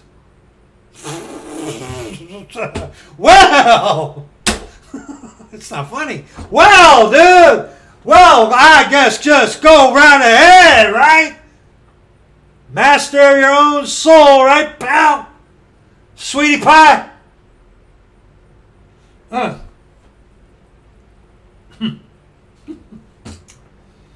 Yes, they strengthen also the hands of the evildoers, that none doth return from his wickedness. They are all of them unto me as Sodom, and the inhabitants thereof as Gomorrah. Therefore thus saith the Lord of hosts concerning the prophets, behold, I will feed them with wormwood, and make them drink the water of gall, for from the prophets of Jerusalem is profaneness gone forth into all the land. What does that mean? Romans 1. Romans 1. I will feed them with wormwood. What does that mean? I'll show you. Romans 1, 24 and 28. Wherefore God also gave them up to uncleanness through the lust of their own hearts, to dishonor their own bodies between themselves. Gave them up. Yeah, because in verse 22, professing themselves to be wise, they became fools, and fool says in his heart, there is no God, and changed the glory of the uncorruptible God into an image made like to corruptible man, is the first thing mentioned there. And to birds, you know, that stupid little Trinity bird, and four-footed beasts and creeping things. Verse 25, who changed the truth of God into a lie, and worshipped and served the creature more than the Creator, who is blessed forever. Amen. Therefore, thus saith the Lord, verse 15 in Jeremiah 23, behold, I will feed them with wormwood. Feed them. Could it be that these prophets already made their decision in their head and in their hearts? And the Lord's like, okay, you're going to do that? Fine, go ahead, here. Go ahead. You like Pharaoh. Everybody likes to point to Pharaoh. God hardened his heart. Dude, even atheists can back this up. The pharaohs thought that they were actual big G gods. They were worshipped as if they were big G gods. Atheists can back that up themselves. They can. The pharaohs thought they were big G gods. They ain't, obviously. So Pharaoh's heart was hard. Yeah, he thought he was a god. Woohoo! The antinomianist. You think you are God. The sinless perfection twit. You think you are God.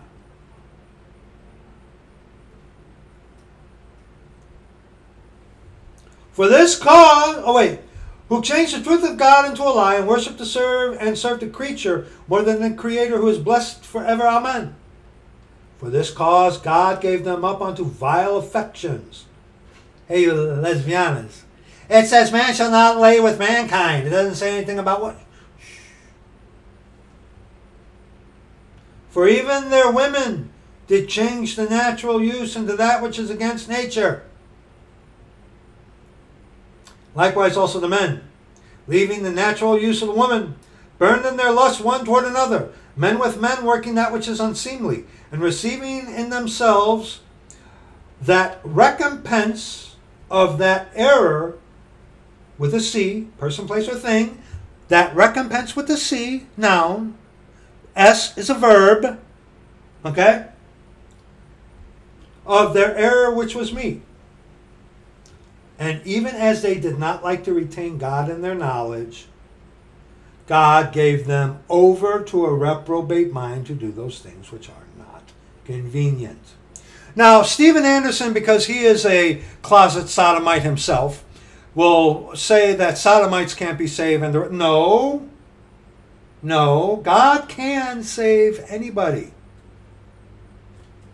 Does it make you angry, Scott? God isn't forcing you to do what's right. God's not forcing his salvation on you.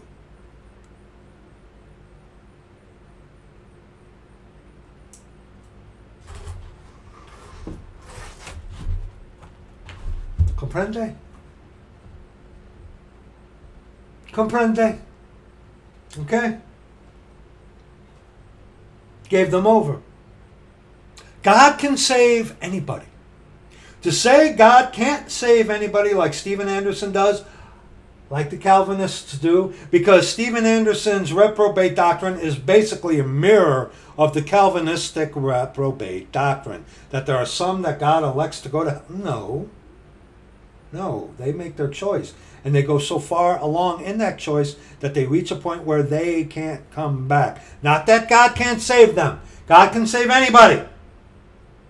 But not at gunpoint. You got the picture, right? Good. Good. Good. That is very good. All right? And now, what did I write down here? 2 Thessalonians, which is doctrine for us today, Mr. Fig.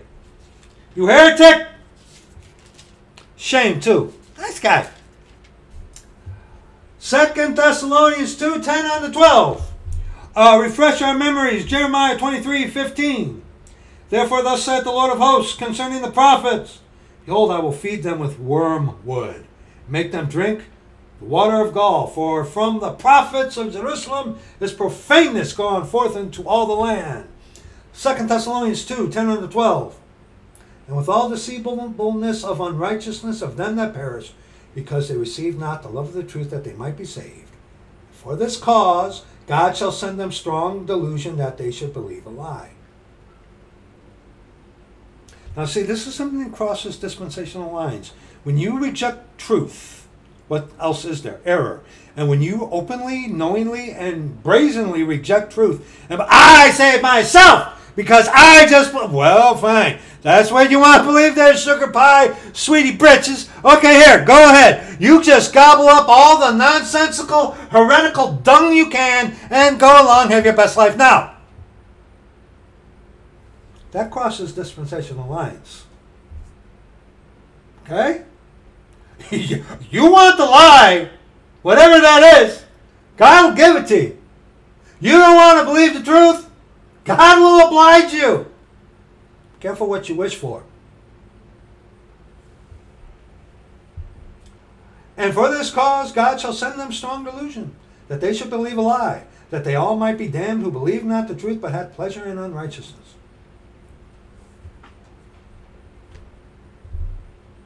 Oh, and Ezekiel 13.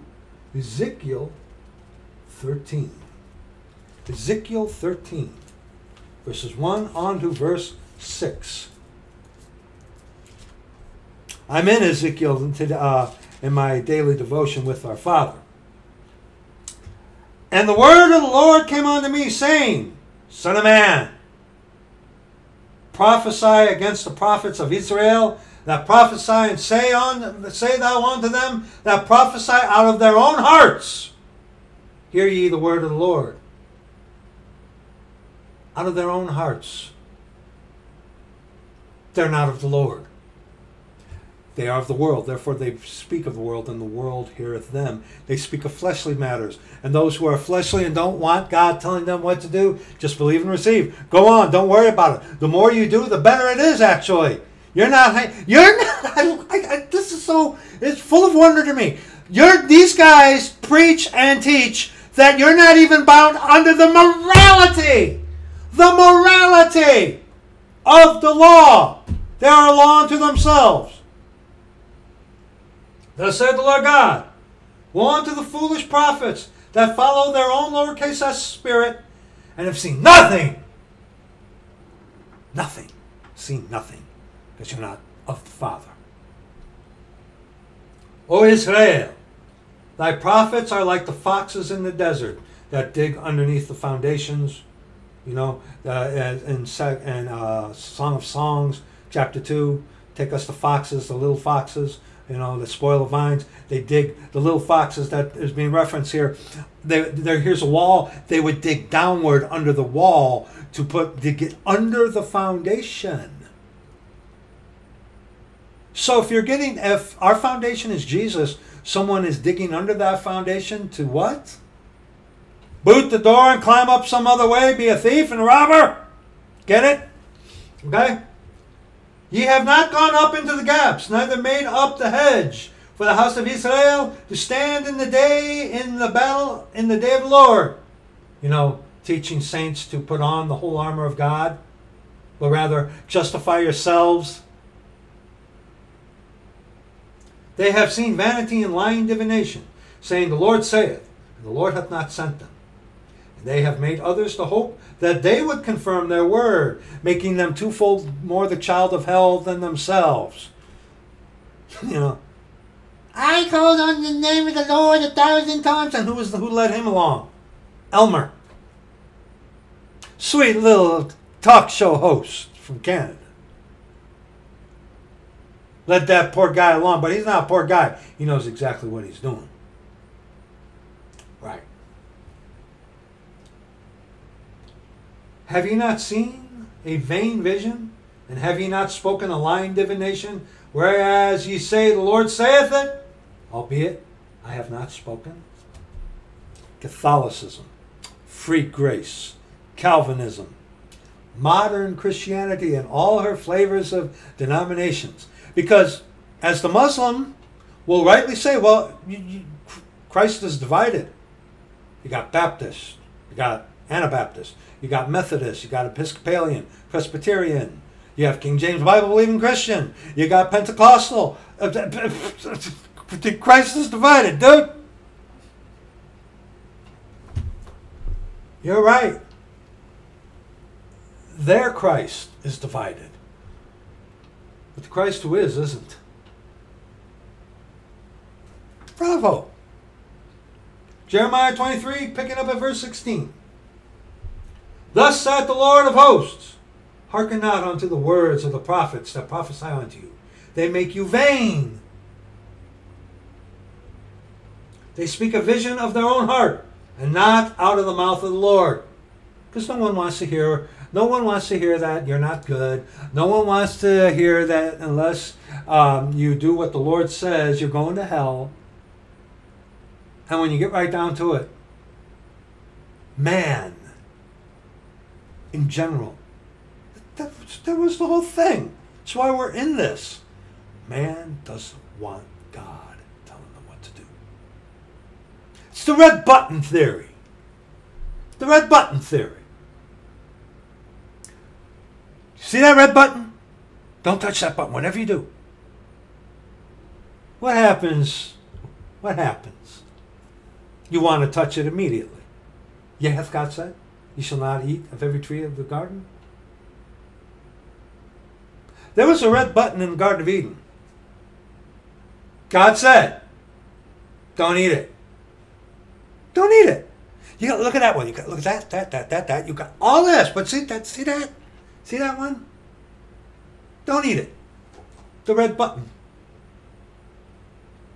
Along comes Satan. Yeah, God said. Hey, guess what? You eat that fruit. You touch that red button. Guess what? Guess what? Guess what? You'll be as gods, knowing good and evil. You can chart your own thing. You can decide what is right and wrong. It's the red button theory. And our flesh, because sin has been relegated to that, read Romans chapter 8, we instinctively want to touch that red button, don't we? You lie, your breath stink if you deny it there, buddy. Our flesh does. They say still unto them that despise me, the Lord has said, ye shall have peace. Like the antinomianists. The peace that they offer you is peace with your sin. The grace that they offer you is a license to sin. Not the grace of God of the God who is. Okay? And they say unto everyone that walketh in the imagination of his own heart, no evil shall come upon you. Dude, that verse right there, to you antinomianists, that's exactly what you do. For who hath stood in the counsel of the Lord, and hath perceived and heard his word? Who hath marked his word and heard it? Behold, the whirlwind of the Lord is gone forth in fury, even a grievous whirlwind. It shall fall grievously upon the head of the wicked.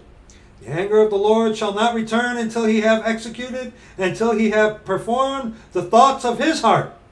In the latter days ye shall consider it perfectly. I have not sent these prophets, yet they ran. Like we've said before, they want to look at me, look at me, look at me. They want to be, hey. They tag you and all this stuff, and they do all this stuff to get everyone's attention. Hey, look at me, look at me, look at me. I have not spoken to them, yet they prophesied.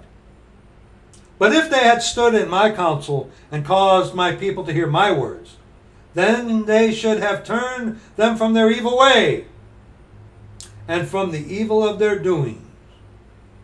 Am I a God at hand, saith the Lord, and not a God afar off? Meaning, God's bigger than you think. God, you're not going to hide anything from God. Okay? All right? All right? Acts 16. We're almost done. Acts 16. Acts 16, 6 on the 10.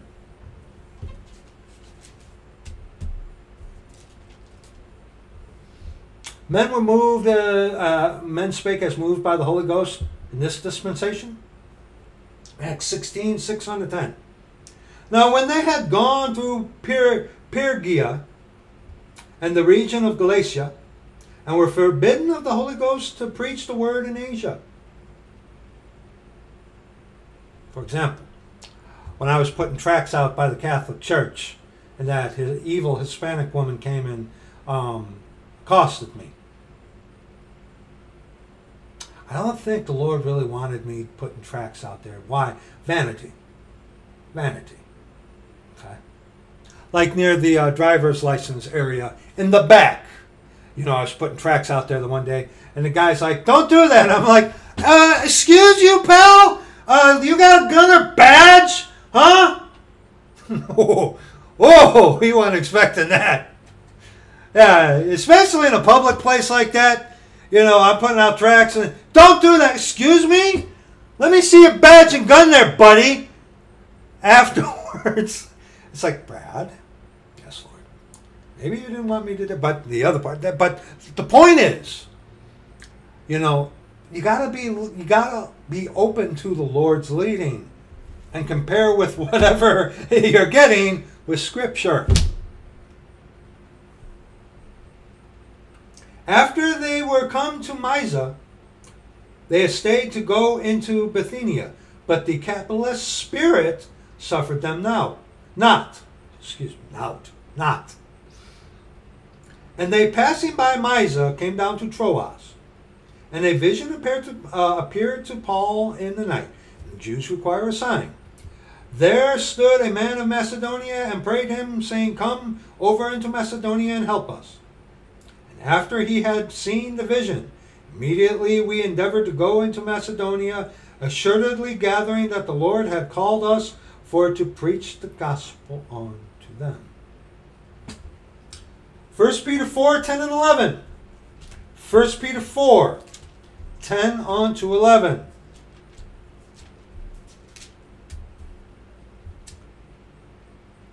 As every man hath received the gift, even so minister the same one to another, as good stewards of the manifold grace of God. If any man speak, let him speak as the oracles of God, not how you are trained by men in homiletics, or by Rockman. If any man minister, let him do it as of the ability which God giveth, not going to smoke and mirrors, using little psychological manipulative tricks.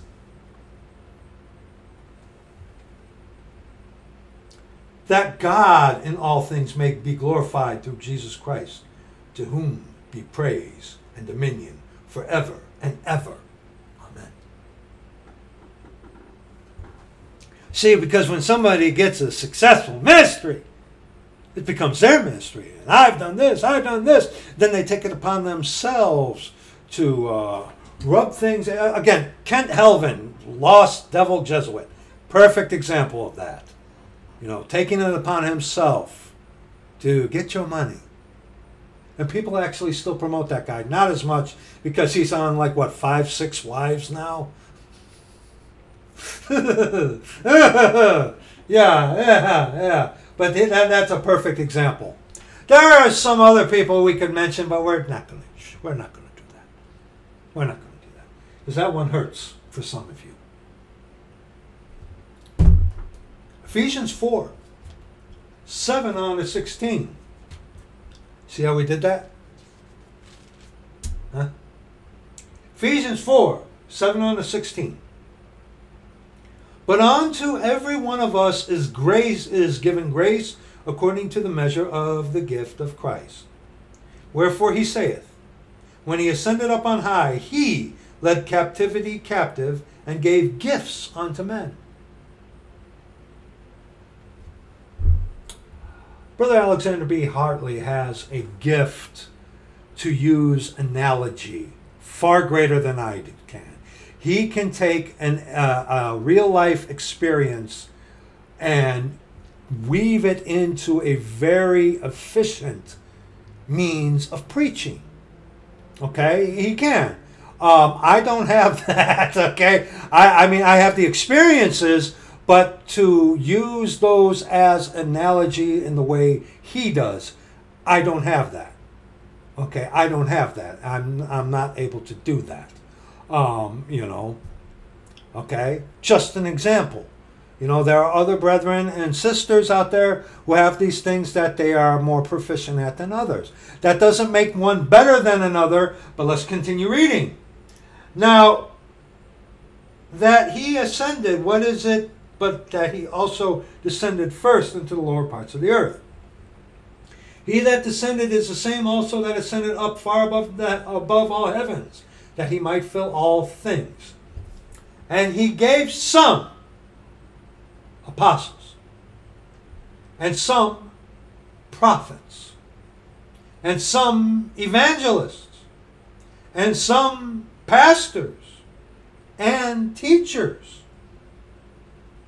Different offices within the body of Christ. Why? This is what we mustn't forget. Like so many of these years and years and years, Christians seem to readily, conveniently forget. For the perfecting of the saints, for the work of the ministry, for the edifying of the body of Christ. The gift that you have, look at me, come here, brother.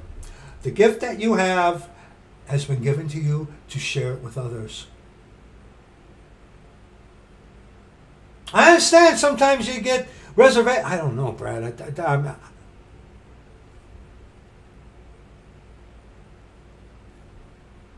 There are brothers out there. One brother from New Jersey. He has a gift of kindness that I sometimes wish I had. Some of the things that brother does, you know. Our brother from Ohio, one of the sweetest brothers you'll ever meet, if you ever do meet, is sweetheart. That guy, that dear brother, he knows a little bit more than, not that he lets on, but that he knows a lot. That brother from Ohio, he knows quite a bit, especially about the book of Revelation. And you're not going to, one of these heretic guys is not going to lead him astray. Okay? All right? The point is, as with here, what we're looking in the scripture, there are those of us in the body that are allotted for different things within the body. For what cause? So that I can wear a badge and say, look at me, look at me, look at me. Oh, nay, nay. But to give for others. For other people, not yourself. You, in turn, will be fed. Yes, you will. But see, again, when you make your being fed the number one priority and boast of why you should do this, why you should give to me, why you should do, why I, me. You're seeing that, brother.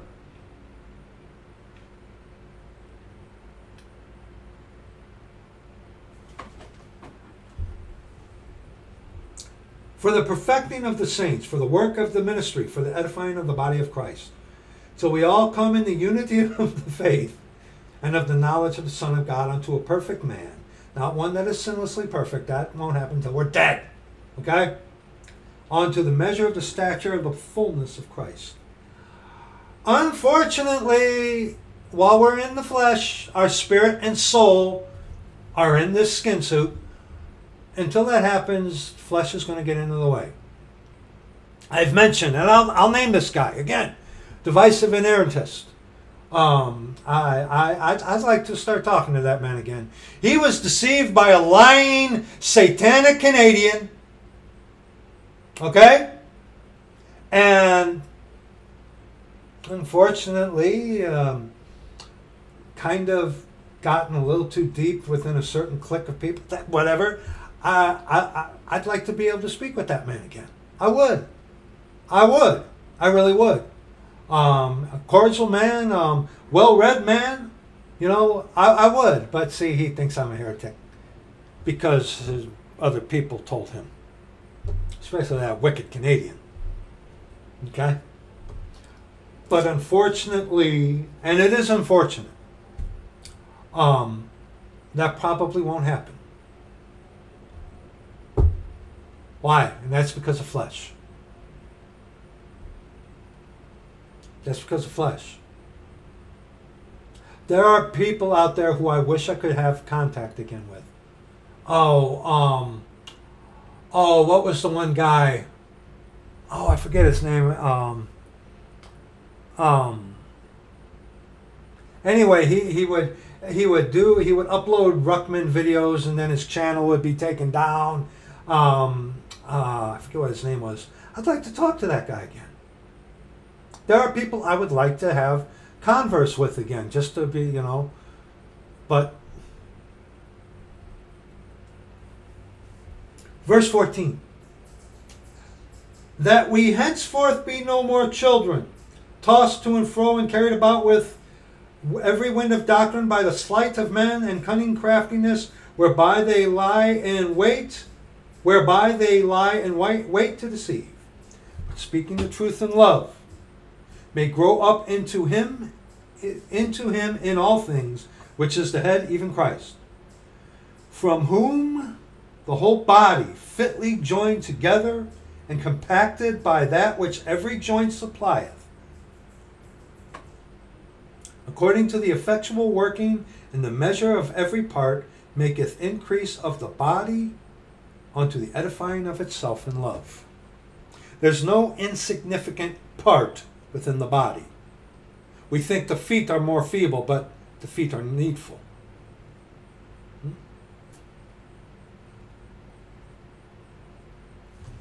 So, to recap, no, brother, I do not think that, with what you quoted me, because 2 Peter chapter 1, verse 19, okay, who is he addressing? He's addressing saints. And the light shineth in the dark place until the day dawn. He's addressing saved people.